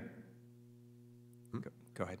We have the Office of our Legal Advisor looking at this question about whether under the law the criteria exist to consider Russia a state sponsor of terrorism in the case of Ukraine. That is under review as we speak. The only other thing I'd add is all of the measures that you rightly point out that we would be able to apply on the basis of that law, of course, many of them we can and are already applying under other types of designations. So two things are important, I think. First, of course, is making sure that we are adhering to the law, meeting its requirements. The second is making sure that we're effective and by whatever tools we have available to us to be effective in doing a number of the things that you pointed to. Thank you. On April 22nd, 10 members of the Foreign Affairs Committee sent you a letter about designating Russia as a state sponsor of terrorism, and we laid out all the various examples of how Russia, in fact, was a state sponsor of terrorism. I just want to urge you to look at the standard. So the standard is not whether we have to prove this beyond a reasonable doubt. It's not whether an academic professor somewhere could say, hey, maybe Russia doesn't technically meet these requirements. We believe Russia does meet these requirements. I think we have to just apply the common sense standard. The American people will not understand if we do not designate Russia as a state sponsor of terrorism. They're watching horrific images on their TV day after day after day. So I just urge you to apply the common sense standard, go through your process, and with that, I yield back. Thank you. Gentleman yields back. I now recognize Representative Joe Wilson of South Carolina, who's the ranking member of the Subcommittee on the Middle East, North Africa, and Global Counterterrorism. 5 minutes. Thank you, Mr. Chairman. And Mr. Secretary, thank you and Secretary Austin for visiting in Kyiv with Vladimir Zelensky. Gosh, what an inspiration President Zelensky is to the world. As we are in a worldwide conflict, and it's authoritarianism by rule of gun with democracy by rule of law. And with a worldwide conflict, and your leadership is so important. In fact, this week, sadly, war criminal Putin is threatening our appreciated allies of Poland and Bulgaria by cutting off energy. What is America doing to help these great allies? First of all, thank you for your engagement and leadership on this as well. Second, with regard to this cutoff, I'd say a few things. First, there is an element of Russia shooting itself in the foot by doing this because, of course, the revenues and resources that it would get from the sale, it will be denied. Second, we have seen other European countries already jump in to make sure that these countries can get the resources they need to make up for what they might lose from Russia. Third, we have directed a significant amount of LNG to Europe over the last few months. We've doubled the amount of American LNG going to Europe since February to help compensate for any shortfalls, including those that may result from Russia trying to use this as a tool of blackmail. And I hope, again, LNG will be promoted, and indeed, the floating terminals that can be provided, whatever, to deny the war criminal Putin his ability to conduct mass murder. Another, in regard to Syria, why isn't the administration applying the mandatory sanctions of the Caesar Act to the Assad regime and its backers? Congressman, I'm happy to work with you on that. We, of course, are working to use all the authorities that we have. If there are places where you believe we are not effectively using them, I welcome knowing about it. Well, again, the opportunity we have to help the people of Syria overcome the oppression they're facing, whatever could be done. Another issue to me that I'm concerned about are foreign military sales. It appears to me that they've been handicapped with unnecessary red tape. What can we do to cut through the red tape to help and work with our allies such as Turkey and India? I agree with you. I think that we can and should do better in sales, particularly in the rapidity with which we're able to do things, review things. I think that's on us in the executive branch. It's also on Congress. So I think together we need to look at ways, and we are, in fact, looking at that. You make an important point, too, because a number of countries, as I said earlier, are rethinking their relationships, including with Russia, including countries that have had long-standing defense relationships with Russia. If we're in a position to be a partner to them in ways that maybe we couldn't be some decades ago, I think that's something we need to be able to act on. And because, of course, if we don't, we know who's likely to do it in our place. So I agree with you, and it's something we're working on, and welcome working with Congress as well to look at how we can do this more efficiently. And in line with that, I'm really grateful that with the leadership of Chairman Greg Meeks, Ranking Member Mike McCall, that we just had a very overwhelming vote to provide Lend-Lease for the people of Ukraine. I particularly love the irony of this. In 2005, I had the opportunity to lead an American delegation to show our affection and appreciation of the people of Russia, to place a wreath at the cemetery there in St. Petersburg, the 500,000 people killed in an open grave with the siege of Leningrad. While I was there, I was so pleasantly surprised to find out that the reason for that success was American aid provided through Lend-Lease. And now we'll be providing Lend-Lease aid, thanks to the chairman, to the people of Kyiv, to the people of Ukraine, to stop an invasion by a war criminal. And so you have the war criminal Hitler, the war criminal Putin, and now we're going to be there as we've provided Lend-Lease for 30 different countries. So how is this going to be expedited?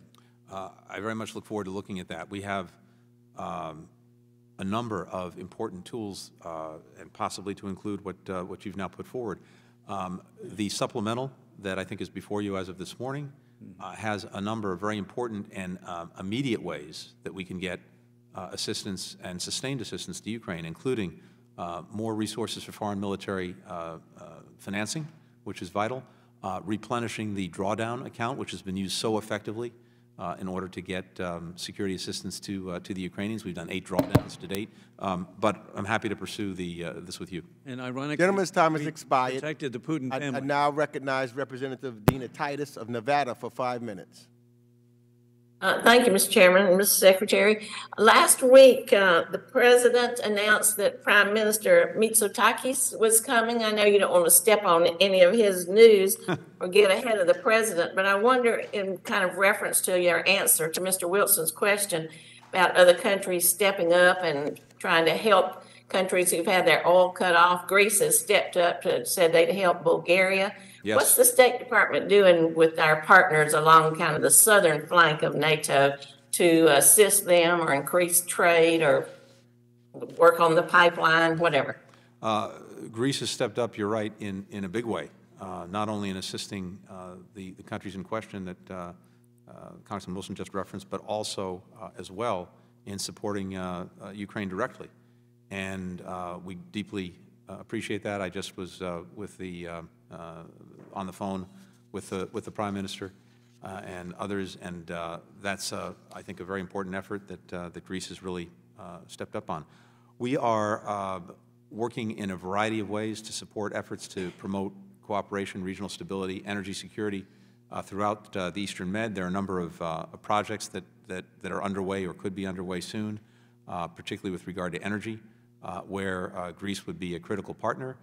We're looking, among other things, also at some very, I think, compelling projects on electricity interconnectors in the region that would involve, for example, Egypt to Cyprus and Greece, as well as Israel, Cyprus, and Greece.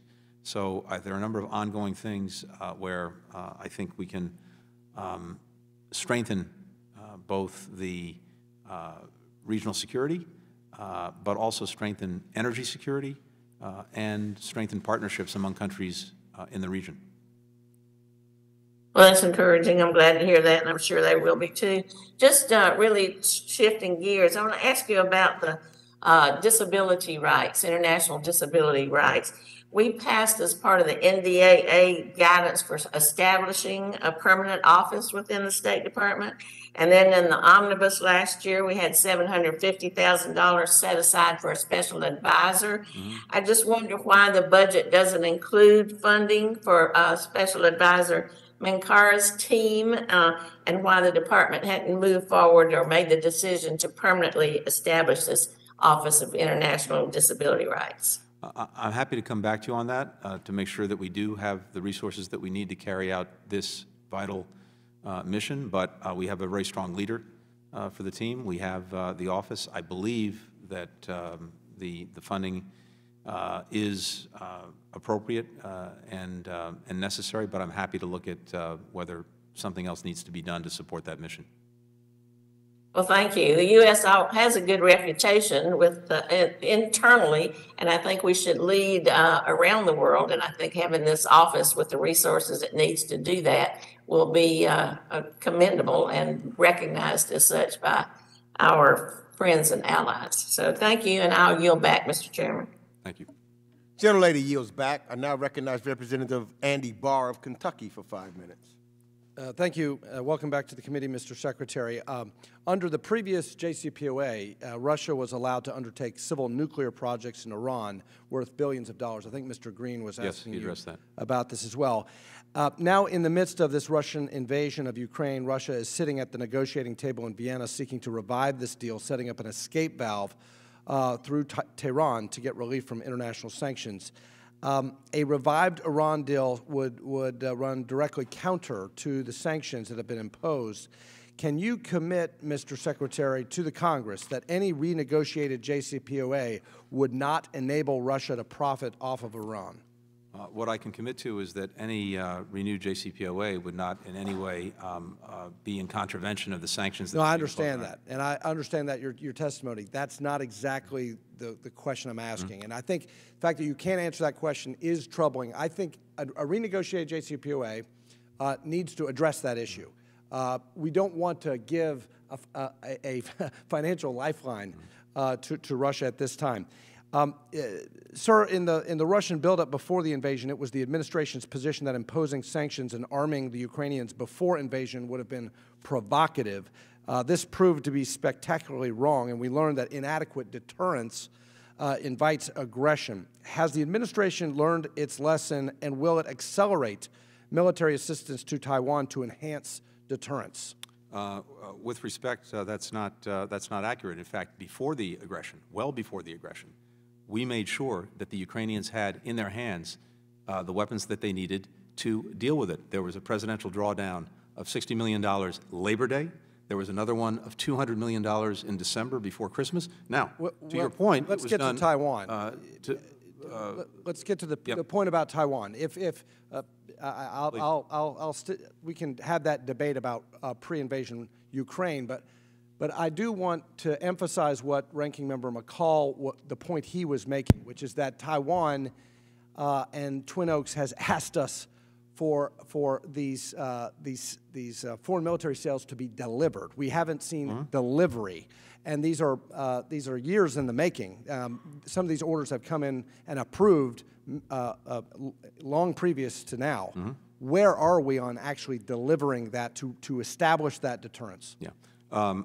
I agree that there's a need to further streamline the process of actually getting this equipment, in many cases, made, because really this goes to supply chain issues, as you know, as well as delivered. There's been about $18 billion in foreign military financing to Taiwan since 2017. That's continued at the same pace. Another $2.5 billion in direct commercial sales, but there are supply chain issues that we need to work on. Well, I'd love to work with you on that. Let's get those resolved. Let's get more lethal military assistance to Taiwan as soon as possible. The weakness, in my view, the weakness in the sanctions regime against Russia right now is the general license for energy-related transactions. I recognize that our European allies' overdependence on Russian energy has been an issue, but I have a bill to close this loophole. I've raised this in the Financial Services Committee with Secretary Yellen, with Wally Adeyemo. They're open to this. Now we see Germany open to the idea of a ban on crude oil imports. So I think our European allies are coming around. What is the Department of State's position on closing this energy loopholes, this general license in our sanctions? We are working to do everything we can to help the Europeans move off of Russian energy of one kind or another as soon as possible, to include oil and ultimately to include gas. I think as we speak, the European Union is looking very closely at this question of oil. I would anticipate that they'll take action on that in the weeks ahead. Gas is a slightly longer-term challenge because, as you know, the reliance is built up over many decades. Understand. My bill would allow for special approval, specific waivers or licenses, special licenses, but not a general license on the gas, and escrow that and create a carrot, not just a stick, but a carrot for Putin that he would get the proceeds of those sales only when he withdrew. So I want you to take a look at that. I'm happy to do that. We passed the Access Act yesterday. That would require your department to report to Congress on Chinese support for Russia on sanctions evasion. I ask for your commitment to meet those statutorily imposed reports if signed into law. Thank you. Finally, I represent a nonprofit in my district. For the last 56 years, the International Book Project has shipped nearly 8 million books overseas to schools, libraries, and community organizations in every country in the globe. I'll be submitting a question for the record to inquire how states can increase awareness of the International Book Project to embassies around the world. Gentleman's time has expired. Sounds like a wonderful project. Yes. Thank Welcome, you, sir. everybody. Thank you. And let me just say at this juncture, because of the hard stop that the Secretary has, we're going to just have one pair of witnesses, one Democrat, one Republican, and then we will be out of time. So I now will recognize Representative Joaquin Castro of Texas, who's the chair of the Subcommittee on International Development and International Organizations and Global Corporate Impact, for 5 minutes, and then the Republican will be Representative Greg Stubbe. Mr. Thank you, Chairman. Thank you. Thank you, Chairman. Thank you, Secretary, for your testimony today. I want to start with a question about Mexico and our relationship with Mexico. The new U.S.-Mexico bicentennial framework offers an opportunity to revitalize security cooperation between our two nations with a focus on human rights, public health, and accountability after the failure of the drug war model of the Mérida Initiative. In fact, today Mexico is facing record high levels of homicides, increased violence against women and journalists, disappearances, which are worsening because of corruption. They're being done with impunity, and there seems to be negligence in all aspects, or many aspects at least, of government. What specific accountability mechanisms is the State Department implementing in the framework to ensure that Mexico's security forces and prosecutors' offices are respecting human rights, investigating corruption, and holding bad actors accountable? So Congressman, thank you for that. We have deepened our cooperation with Mexico across the board, and we want to make sure that our cooperation, including in the security sphere, is genuinely comprehensive and, of course, works in both directions. And we also have within the State Department, but also DHS and other actors that are engaged with the Mexican security services, clear accountability measures to make sure that any assistance that's provided is being provided in the appropriate way and is being used in the appropriate way. And if we see that that is not the case, we'll take action to correct it. I'm happy to come back to you in the interest of time with more detail on how and how we're doing that, as well as also refer you to some of the other agencies that are involved in supporting and working with Mexico on security. Sure. No, and I appreciate that. And one reason I think that it's particularly important to focus on accountability for security forces that we partner with in Mexico and elsewhere in the Western Hemisphere is the potential for our security assistance to end up feeding illicit arms trafficking if we don't have the appropriate safeguards in place. And in my view, this problem has worsened since the authority to review many exports of small arms was shifted from the State Department to the Commerce Department. I was glad to see President Biden promise to reverse that change during his campaign. And I just wanted to ask you that as we continue our work, will you work with me to fulfill the President's promise to return oversight of small arms sales to the State Department and pursue other measures to crack down on arms trafficking in the Western Hemisphere? Thank you. And I don't want to get ahead of it, but we should have an arms sales policy coming out shortly. And we put, among other things, human rights very much front and center in that policy, as well as making sure that we can act efficiently to use these authorities. So happy to talk to you offline about this, but we should be coming forward with that shortly. Sure, and I'll truncate my second question, which is on the issue of diversity.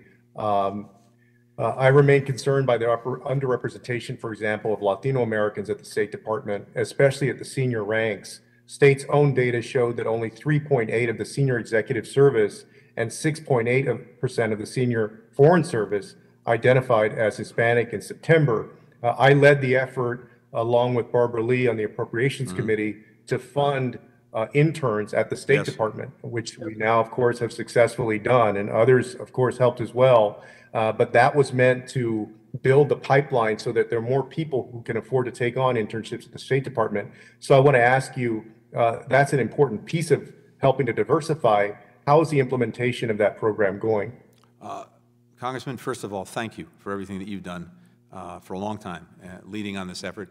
The paid internship piece is critical, and we are grateful that we now have the authority to do that and funds to do that. We are starting with about 200 paid internships. I hope that we can build that up over the next few years.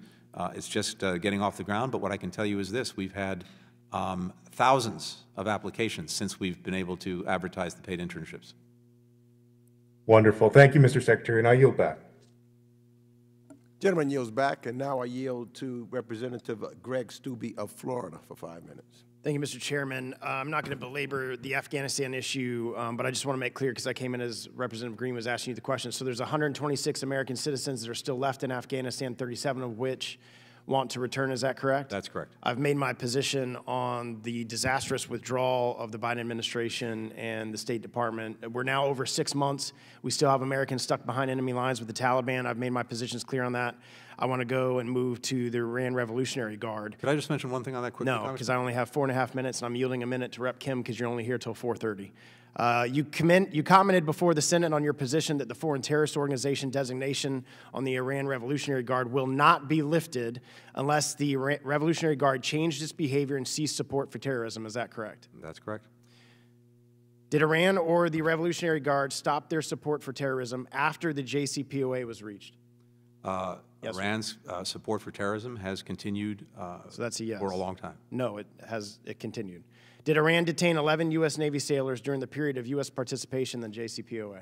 It did for a brief period of time.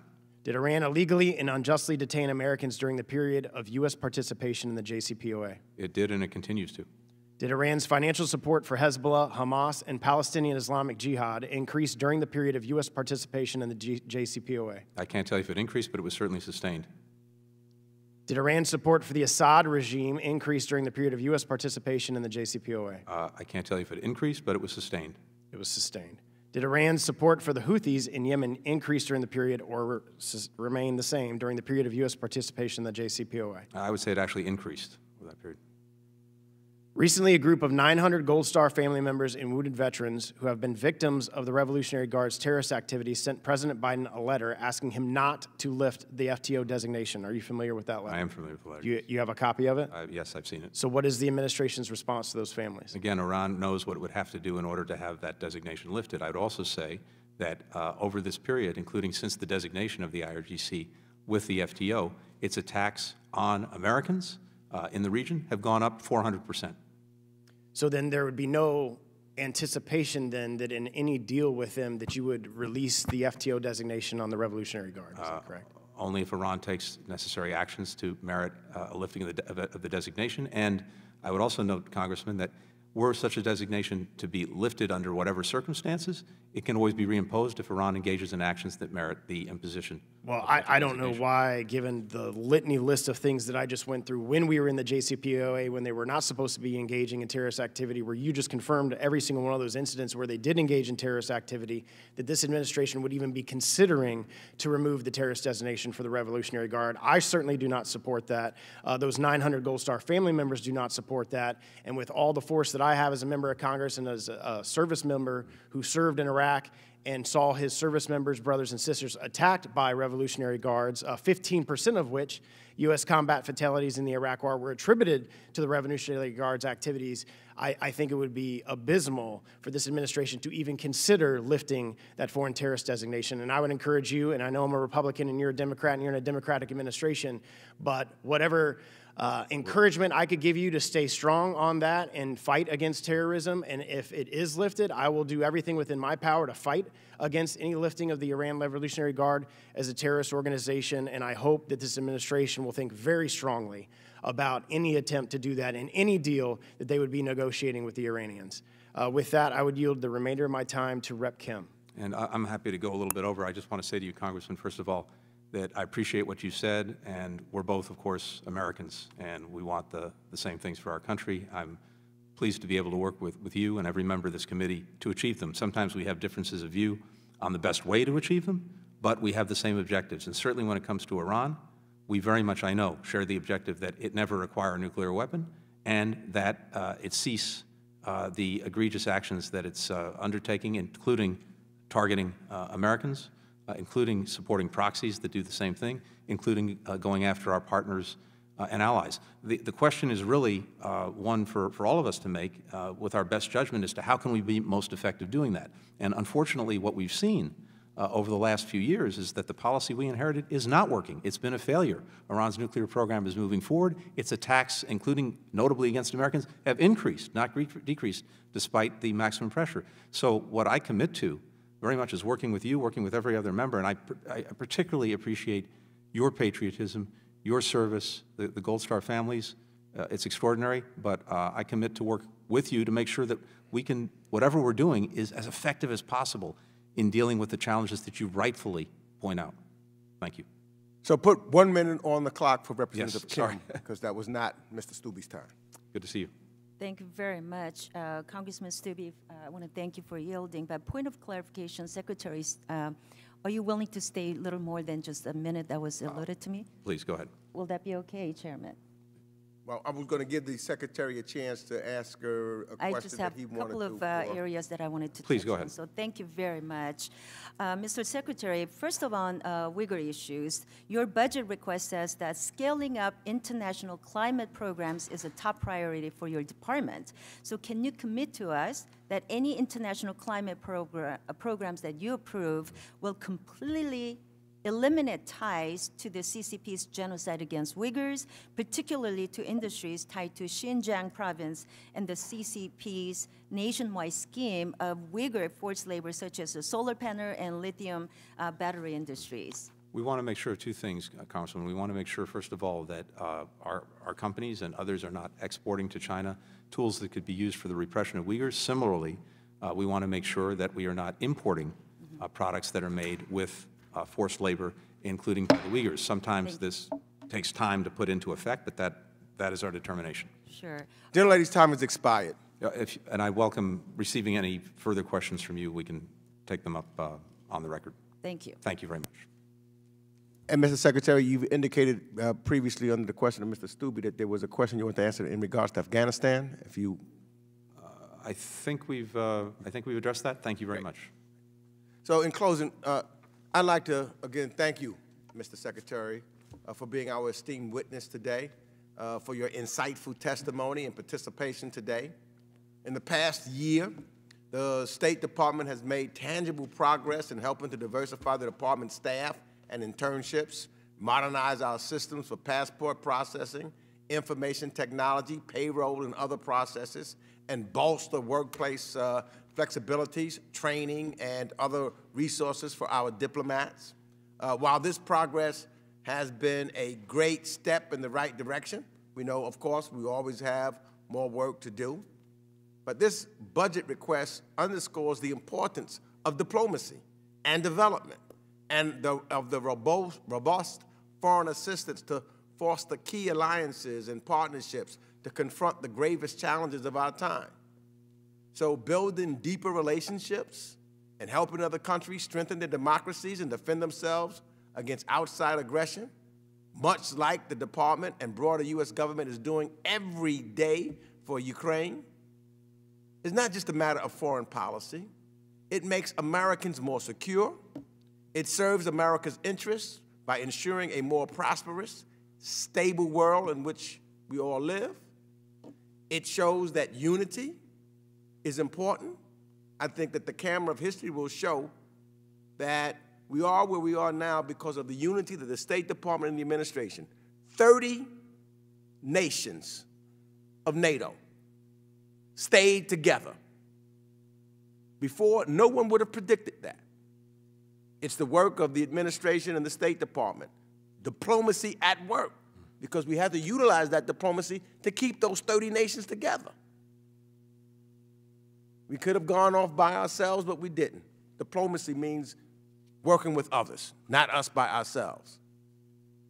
Our allies in Asia, in Africa, others on Western Hemisphere, all staying together.